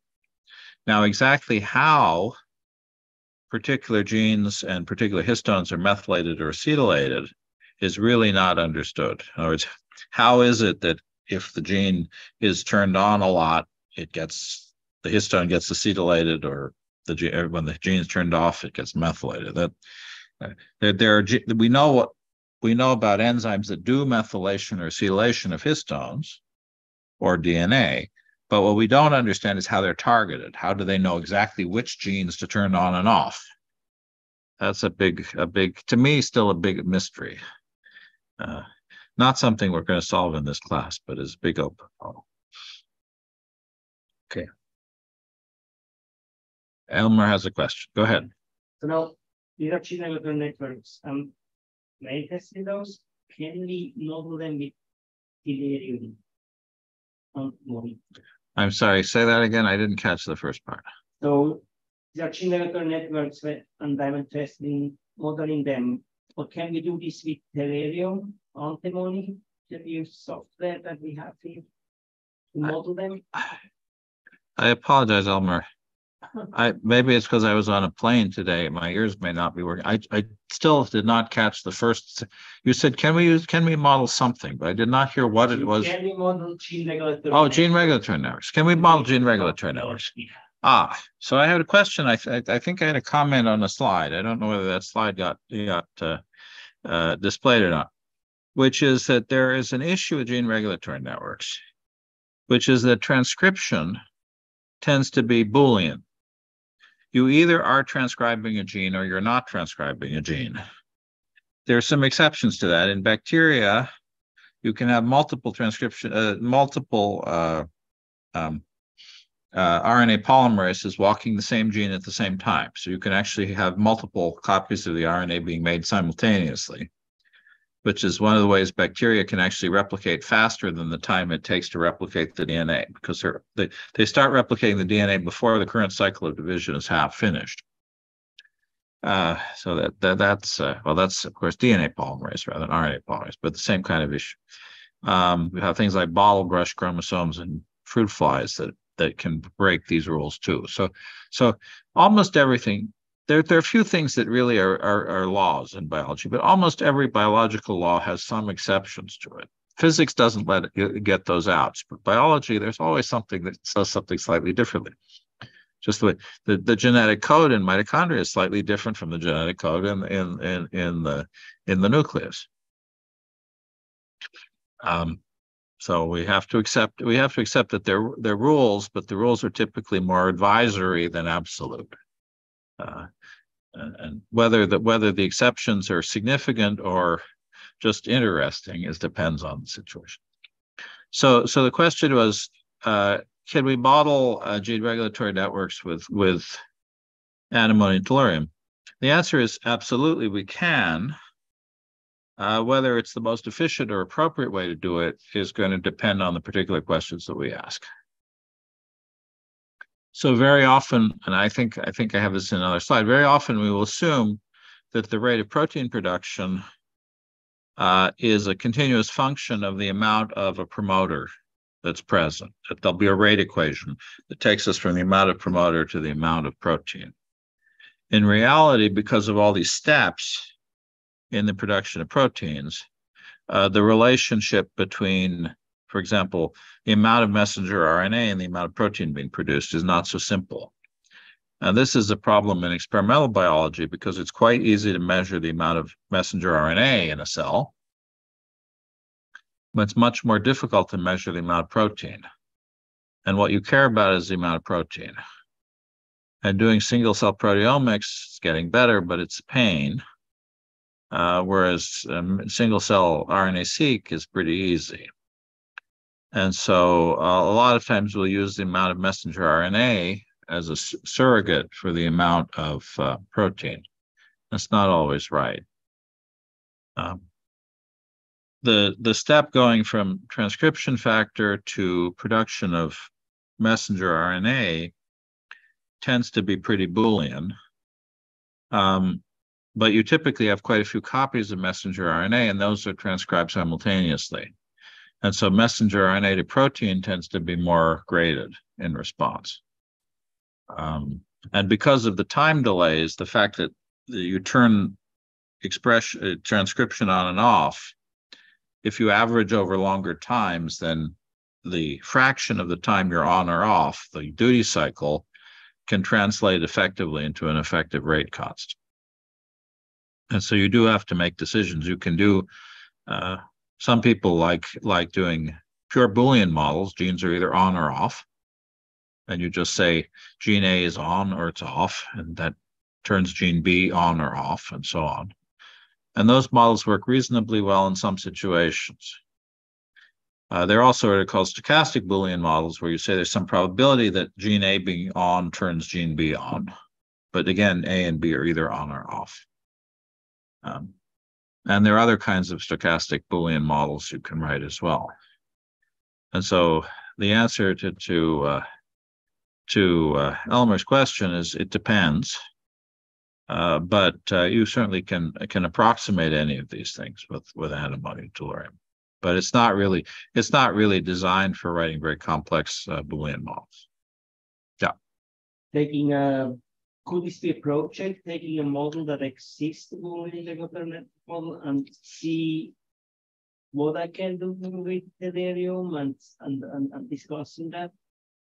So Elmer asks, what would it be interesting to take a published Boolean network model and see what happens when you put it in a rate equation form? That's certainly possible, and I certainly wouldn't discourage it. I think when you ask those questions, but then you have to ask, what is it you want to learn by doing that? The difference from the modeling types.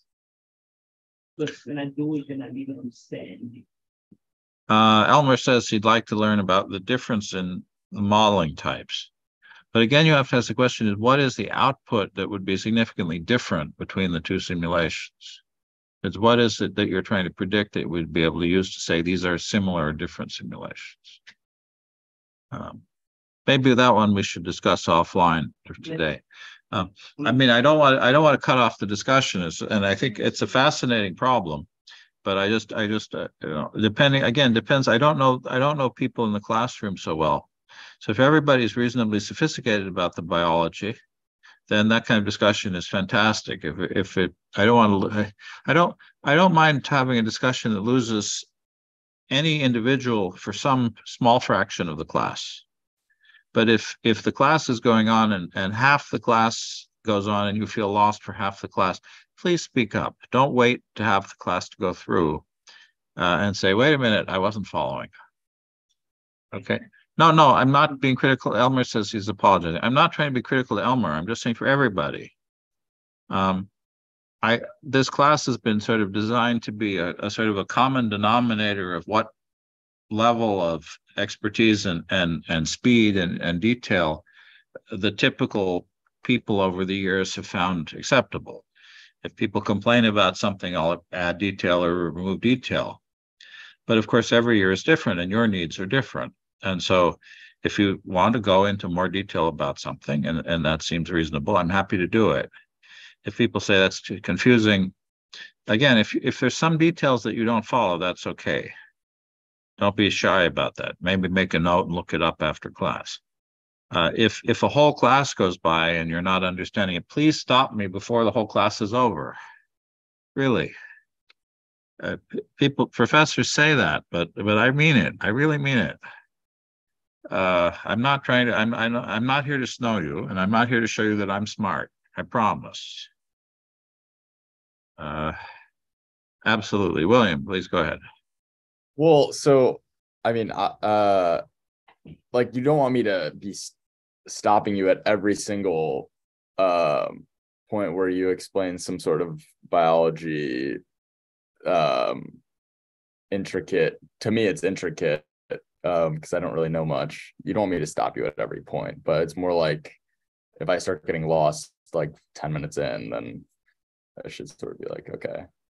All right. Well, there again, I don't know how to say. Reasonableness is a strange criterion in the modern world where reasonableness doesn't seem to work anymore.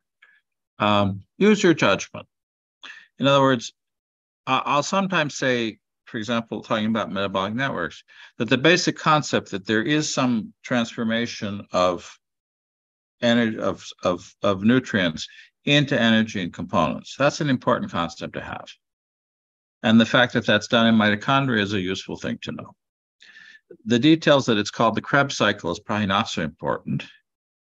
Or the fact that there is one kind of transformation that uses more oxygen and one that uses less. That may not be so important.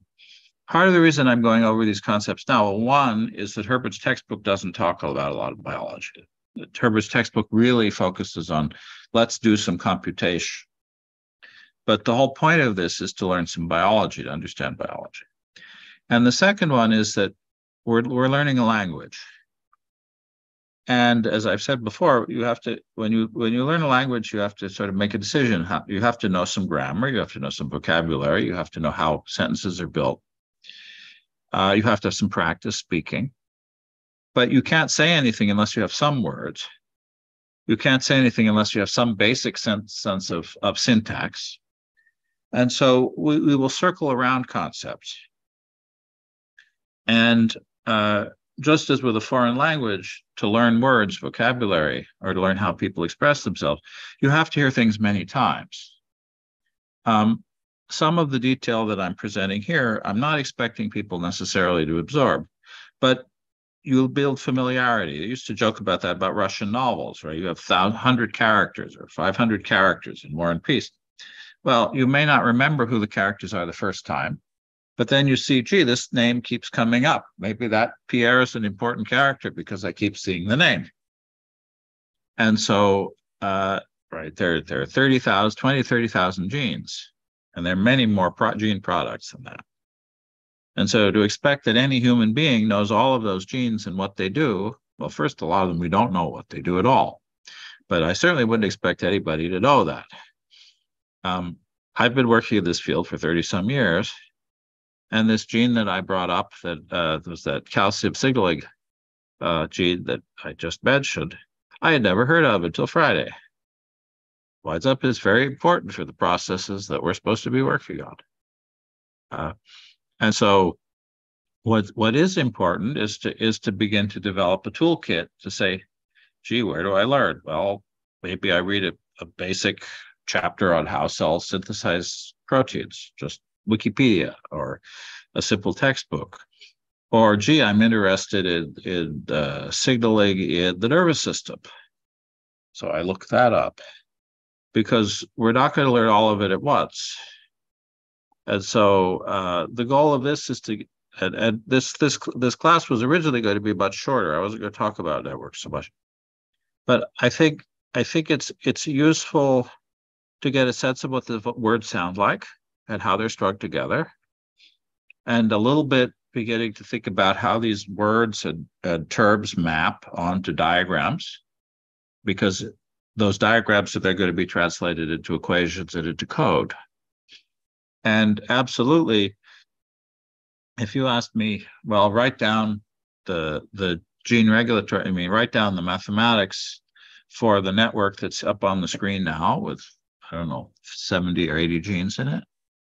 Well, to be honest, I probably could do it, but it would take me a week, and I would make a lot of mistakes, and I'd have to look a lot up. So when it comes to it, we'll have networks with 5 chemicals or 3 genes.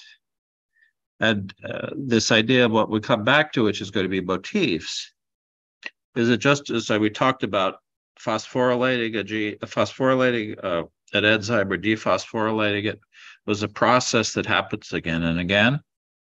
You recognize that pattern. Gee, there's a pattern of how you ask a question. There's a pattern of giving a command. It's like learning the grammatical structures. And so they're going to be what are called motifs in biology, in networks, that we'll see repeatedly. We just have to begin to learn some vocabulary and some grammar.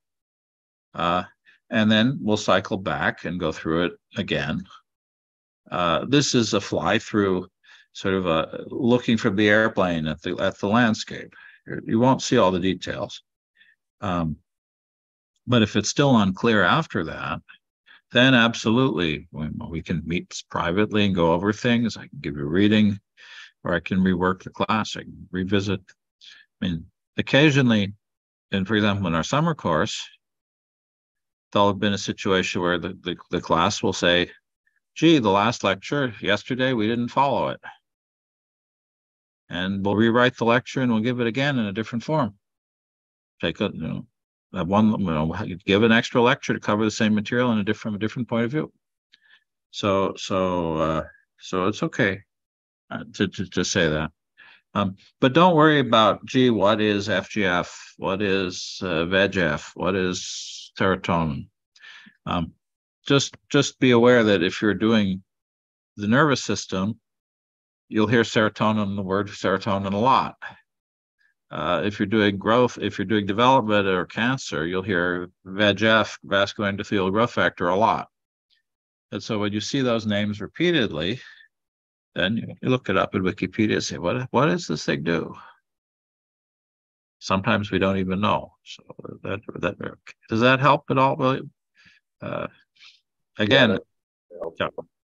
Okay. The meeting I was at was talking also about how to teach, because there is this gap that wet lab biologists often feel allergic to mathematics and computing, although they use a lot of computing these days. And mathematicians and physicists and computing people sometimes are allergic to the complexity of biology. I mean, physicists in particular like to have very simple rules and very simple absolutes. Biology is fuzzy. There's a lot we don't know. And so we have to get used to accepting scientific uncertainty when we deal with biology. Does that mean we can't predict things? No, sometimes we can make very, very good predictions. But we have to be humble about the level of understanding that we have.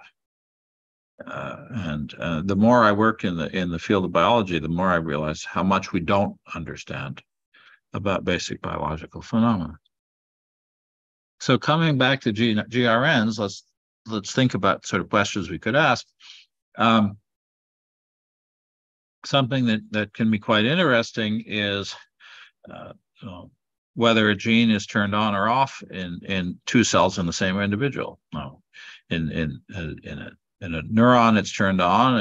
In a hepatocyte, liver cell, it's turned off. Even more interesting might be that the same gene is turned on in 2 different cells, but you have more of the protein produced in one than the other. How does that work? It's pretty common to have genes turned off or to have their regulation messed up, especially in cancer. So a gene that should be regulated, that should be controlled, is turned on all the time. It's called constitutively active. If that's a growth factor, things tend to be pretty ugly when that happens. Or something that needs to be turned on isn't turned on, it's turned off. Irreversibly turned off when it's needed. You get degenerative diseases. Differentiation, which, as I say, at some level is still pretty mysterious what differentiation is. But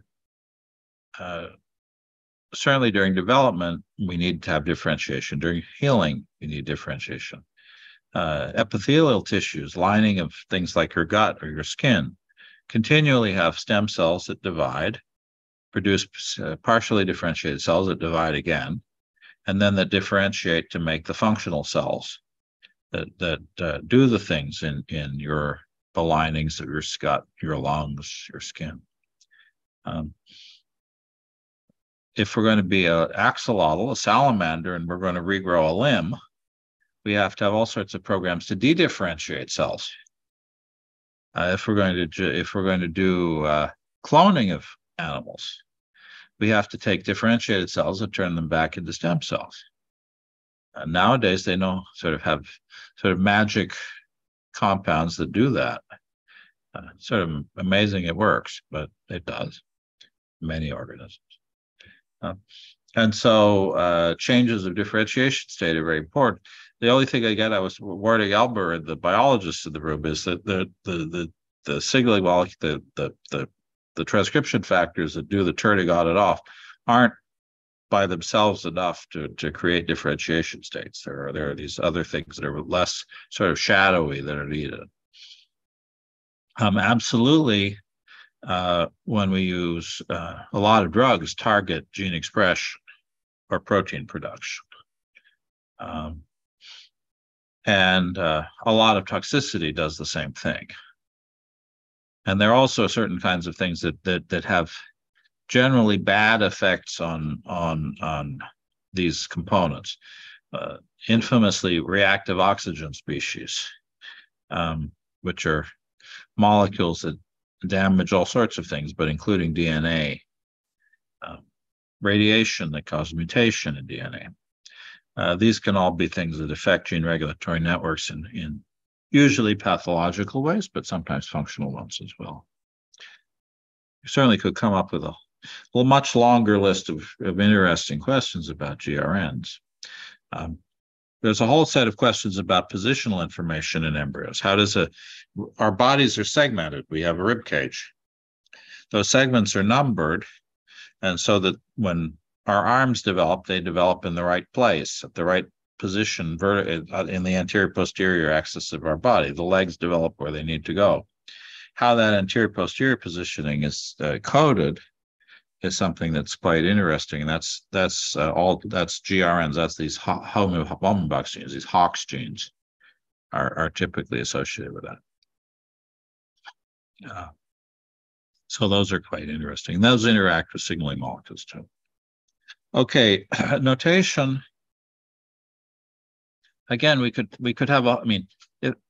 The thing that's frustrating is it would be wonderful just to teach a course in biology, but our real primary remit here is to teach modeling with enough biology that there's some context for it. And in a couple of years, there's been somebody in the class who was a good wet lab biologist, and who came to me and said, you didn't teach that component of the biology very well. Let me do a lecture. I'll say, great, I'm happy to sit down for 3 hours and listen to your lecture. We had, back in the COVID era, we had a student, one of Maria's students, who was very interested in immunology. And he said, okay, I'm going to give you a whole lecture on how the immune response works. We'll talk about cytokines. We'll talk about the various immune cell types. That was great. He put together a beautiful, beautiful lecture. I have a lot of his slides because I use them all the time. So if there's a specialist in the room, at the end of this class, we're supposed to be uploading models to NanoHub, and that's not my thing either. So Giuliano, who was here at the beginning of the class, is our local NanoHub uploader expert. Unfortunately, he just graduated. Unfortunately for me, he just graduated. Fortunately for him, he just graduated, and he's now a postdoc in a great group. And I'm very happy for him. But I'm hoping he'll come back and give his class on how to upload to NanoHub, because otherwise Pedro's going to have to do that. So we, again, coming back to the philosophy, we all learn from each other. We have different backgrounds. And so I'm happy to sit down if somebody is an expert and here learn from them. Okay, gene regulatory networks. All this complexity tends to get drawn as something rather basic, which is a little line that represents DNA, a little kinked arrow that represents transcription of the DNA and the production of messenger RNA.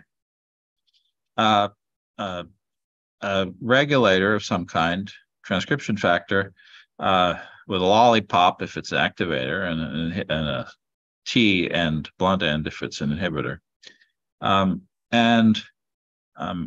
We know that there are two main steps. There's the transcription into our messenger into RNA, and then translation of RNA into protein, plus all those intermediate steps. But in fact, very often we neglect the messenger RNA step entirely. We just say activator I promotes the production of protein P. And boy, is that leaving out a lot of steps. Again, it's sort of amazing it works at all. But in some cases it does. Actually, a remarkably large number it does. Okay. So the nodes in a gene regulatory network now are of multiple types. Before, our nodes in our signaling networks could either be molecular species or they could be behaviors, right? Like proliferation states. Here, we at least have two kinds of node, one of which is the gene, and one of which is the molecules that are either produced by the gene or act on the gene. And there are a bunch of conventions, and I'm not going to go into all the detail here. I'll let people come back to it. If you want, you can look in the slides.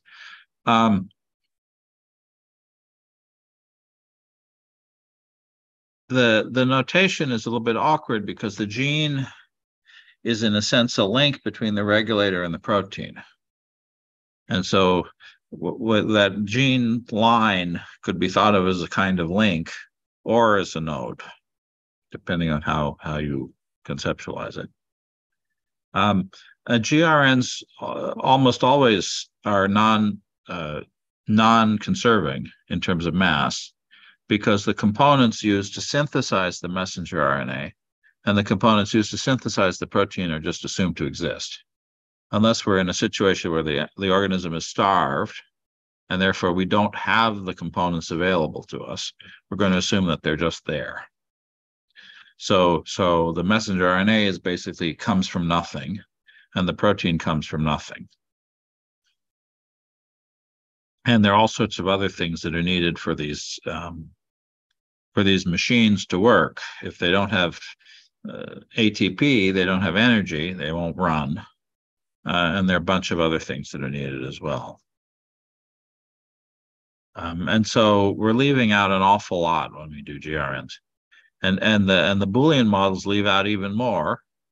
And so it makes it even more amazing that they can predict anything at all. But sometimes they predict things that are useful. A big part of it is that you get these simultaneous signals. You get multiple activators and inhibitors that are involved in turning genes on and off. And we don't really know how those signals integrate. We talked about methylation and acetylation of histones in DNA. As Elmer pointed out, we have very small copy numbers. So talking about concentrations of DNA doesn't make any sense. If you have one of them in a cell, to talk about the concentration of DNA doesn't make any sense. But we do anyway. For the DNA, it's maybe less of an issue, but the transcription factors often exist in very small copy numbers. A lot of stochasticity, lots of levels of regulation besides the two that we're going to consider. Things work differently in bacteria. Organization of regulation is rather different.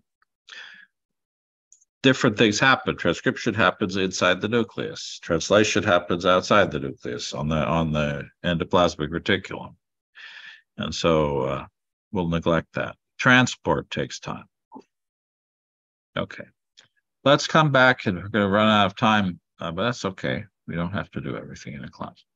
I'd rather talk and have people take the time to digest. So we'll often see a diagram like the top one, which is molecule 1 promotes production of protein 2. P1 promotes P2. And this is a little bit like trying to unpack a Chinese character. I often will use the analogy of Chinese, written Chinese for biology, because the relationship between the diagrams and the concepts is not one-to-one.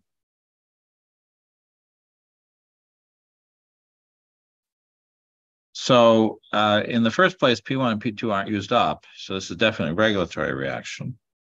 And we're going to say that P1 is either a transcription factor or promoter.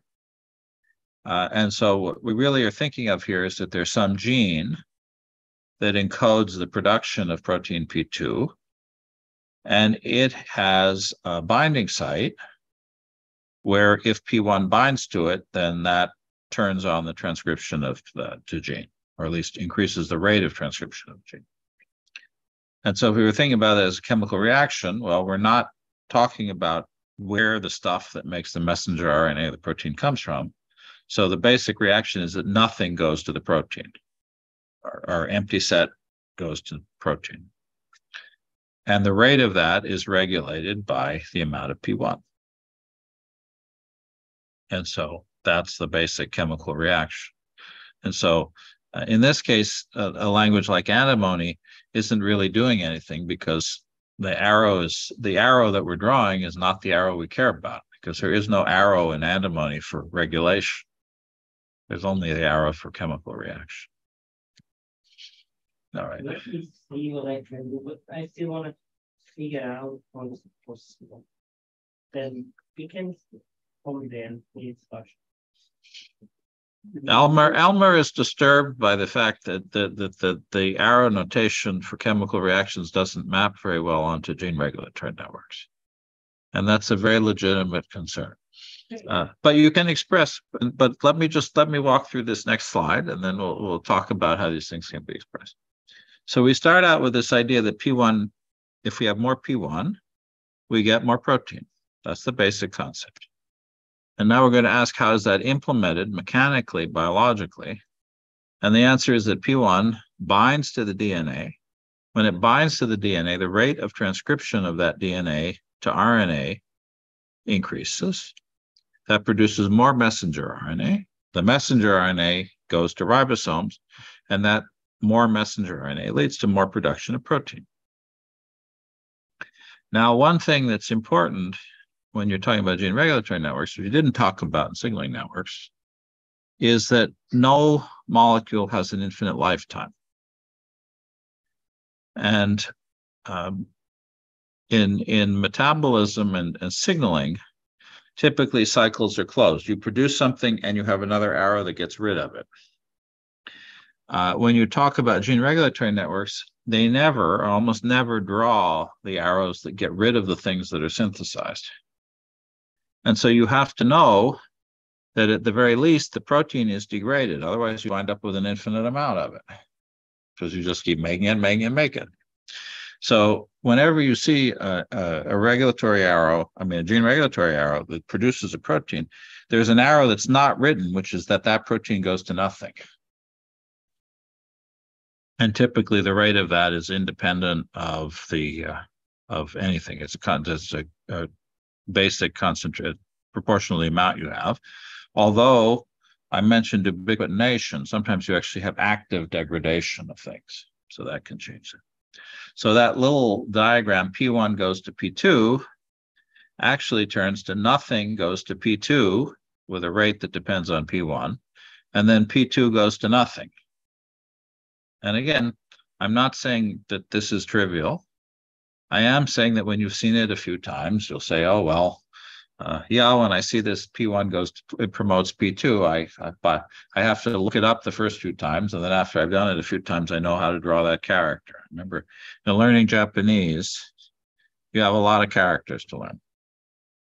You learn them one at a time, and then after you've learned a few, they get easier. Here, there are certain designs that we will learn. Okay. Now it happens that that first step, the promoter step, basically is on or off and it flickers. And so the rate of production of depending on the concentration is really a time average of the production. The decay rate is continuous in time. If we care about the time scales, then at a minimum, we do have to include that messenger RNA step because that's a significant time delay. Almost never is that done. I'd say 90% of it, almost never is not a good word. It's usually not done. 90% of the time, people ignore the messenger RNA step, even though it has significant delays. But if we then want to include the messenger RNA step, then we have our simple diagram. P1 promotes P2, turns into P1, produces messenger RNA. The messenger RNA breaks down. That's actually a critical control of the production of the molecule.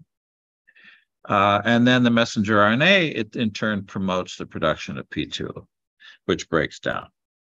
And so our simple little P1 promotes P2 now has turned into 4 arrows.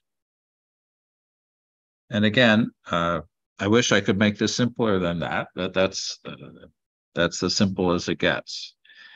The good news is that there aren't that many things in addition to this. In other words, it's not like Chinese where we have to learn 10,000 characters.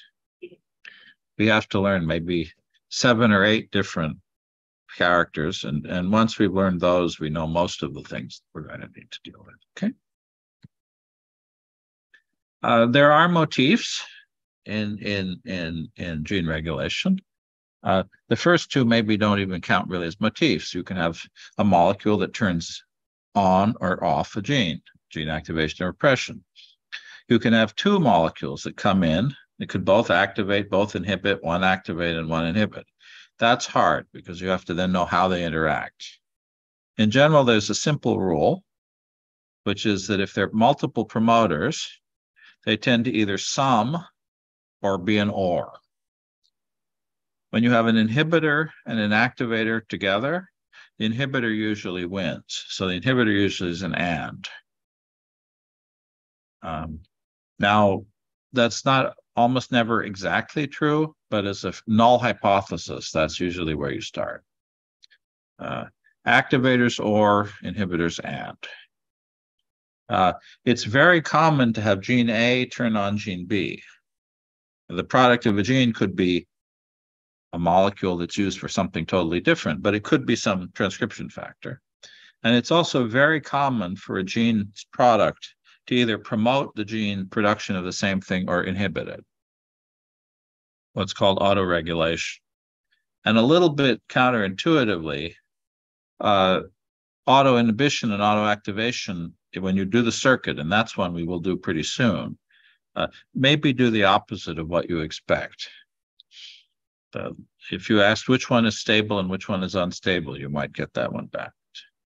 And then you can have regulation of the regulation. So you can have some molecule that comes in and affects how much these things are done. And as always, our friend phosphorylation, whether the particular molecules in question have a phosphate attached to them or not, sometimes the transcription factor with a phosphate is an activator, and the transcription factor without the phosphate is an inhibitor. So those kinds of things. The other thing that we'll find, and we haven't talked about actual numbers at all, is that very often genes are always, even if there are no transcription factors present, they're always transcribed at what are called a basal rate. There's some base rate at which you produce the protein, even if you're not turning it off. It's leaky. These systems are a bit leaky. And again, the fact that things are slow. And so we're going to run out of time. So this will be our last little exercise. Why don't people look up some gene regulatory network if they're interested? There is no shortage of them. And if they're in BioModels, they'll probably be expressed at SBML. So Elmer, then if it's there, somebody thought it was worth putting at SBML. That'll be our last little thing for today.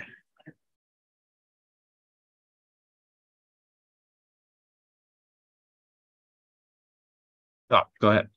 You don't have a well-defined gene regulatory. Say you're using something like RNA-seq data, can you still in that locality? Ooh, boy, that's putting the cat among the canaries. The question was, well, what if you just have patterns of gene expression in a cell? So you do RNA-seq, and it says this gene's on, this gene's off, this gene's on, this gene's off. This is how much messenger RNA I have. Can I infer the regulatory network from that? The answer is no. People try. One theme in biology experiment is what are called differential measurements. You'll make the same measurement under two different conditions and see how things change. And in those cases, you could say, gee, if I add this molecule, this gene turns on. Therefore, I can infer that this molecule has some kind of activator behavior. The problem with a lot of what happens is that to really know how things are working, this comes back a little bit to my example with immigration and births and deaths and total population, that if you do something and you see a gene turn on and off, you don't know if the thing that you're doing is directly affecting the target or if there's some number of steps in between. And there are plenty of molecules that seem to do one thing, but if you add some additional molecule, they do the opposite of what they were doing before. Because there are some complicated intermediate state that depends on something that you're not considering. If you were able to monitor gene state in a living cell, then you could infer these things much more easily. The problem is that measuring RNA, at least, is an endpoint measurement. You have to kill the cell. And so you cannot actually do the experiment of let's change it and watch what happens in the cell. Now, with proteins, you can do that to some extent. You can genetically engineer the cell so that the protein has a fluorescent label. So you can watch that transcription and translation happening. The problem is that you're limited in how many things you can monitor at the same time. And the thing you're doing to make the measurement changes the state. It's close, but it's not the same because you've genetically engineered. Sometimes you're lucky. For example, if it's a quinone, that's the output. Well, quinones are autofluorescent, so you can actually monitor the production of quinone without having to put a fluorescent label. But this happens in neurons too, and there's some mathematical theorems that if the network is sufficiently complicated and you can't go in and manipulate all of the nodes independently, you can only manipulate the boundary nodes, it may not be possible to infer the network from its behavior. Because there may be internal states that you can never get to because you don't have the ability to go inside of it and control them. I mean, if you think about just a computer and you ask, what is the circuit inside the computer? Working with the computer, you can do a lot, but I can't see what the circuit is. There's certain things I can infer. It's got memory. It can read and write to files. It can do things like multiplication and addition. But actually what the physical circuit is in that CPU, something I can infer from its behavior. And so now in the case of the circuit, because it's a fixed static circuit, I could go in with an electron microscope and actually see the circuit. The problem in biology is that I can't, these networks are not present as physical objects. They're abstract relationships. And in neuroscience, there's a huge amount of effort made to try to infer sort of sequences of connections in connectomics. For example, Olaf Sporns here, very famous brain scientist here at IU, who does connectomics. And there's a lot of effort. You see this pattern of activity. You see this neuron activated, and then this one, and then this one. And then you're going to say, well, if I see first this fire, and then this fire, and then this fire, say this is connected to this, and this is connected to this. Sometimes that works, but it's possible to design circuits where basically there's a third neuron that's signaling to both of the downstream ones that I don't know about.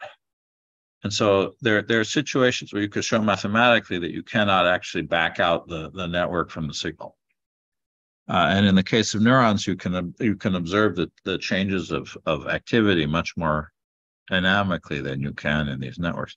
That said, there has been an immense amount of effort over decades to map pathways. And what I would say is that if you go to a database like KEGG, and it says this regulates this, then it's reasonable to say, as a first hypothesis, I will accept that that network is there. However, if you are being careful, you will always ask the question, what if there was a connection in the network that I didn't know was there? That is, structurally, what if there was something I was missing? Would it change the behavior of the network? What if there was a connection that was in the network that isn't actually there? Somebody inferred it incorrectly. Would it change the behavior of the network? Unfortunately, that's called structural stability. That's asking the question, is the network behavior robust to misidentification of structure? And unfortunately, the answer usually is no. And that's unfortunate, and we have to live with that. I mean, if the network were giving the wrong answer under lots of different situations, somebody would catch him. And so you can assume that the networks that you see are ones that are reasonable under most conditions most of the time. Can you assume that there aren't connections that are going to modulate what you see, or that there are going to be situations where that network will give you the wrong answer?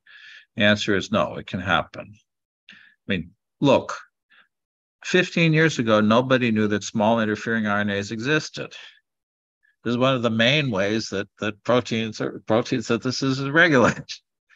And we didn't know, it wasn't known 20 years ago. Is there some other major regulatory mechanism hiding in biology? Well, maybe not. Maybe we found everything. It'd be nice. But we have to be humble about this. On the other hand, if we take something like the SOX-OX toggle during early embryonic development, it's pretty well established. This activates this, inhibits this inhibits this. Cells either high this, low that, or high that, low this. And one of those is stem cell-like, and one of those is differentiated. That's pretty well advanced. And so we simply have to, there's no simply about it. We have to be honest and ask the question each time, well, how much do we trust the experiments and the derivations done from them? And then we should be asking the question, are the results that we get from the network robust to perturbation? Typically, we won't do those tests in this class because it's a little bit more complicated. There was a wonderful talk in Paris earlier in the year where somebody was trying to do this network inference. It's a guy in Norway doing beautiful work, has beautiful software for doing this network inference. And you present all these wonderful experimental data sets, and you check that whether the network is consistent with the data or not. And he specifically does not demand that the networks are consistent with all of the experimental data. Why is that? I'm looking at the experimentalist. He said that he demands that even though all of the experimentation, that models still should not be experimented. No, you accept models that don't agree with all the experiments. Is the point. And so maybe for the people who are not experimentalists in the room, the answer is some of the experiments are wrong. And so if you insist that your model agree with all of the experimental data, you are almost certainly ruling out the correct model because you don't know which experiments are wrong. And so you have to be very careful because the experimental data may not be right. And so if you force yourself to agree with all of the experimental data, all of it, you almost certainly are actually ruling out the correct explanation.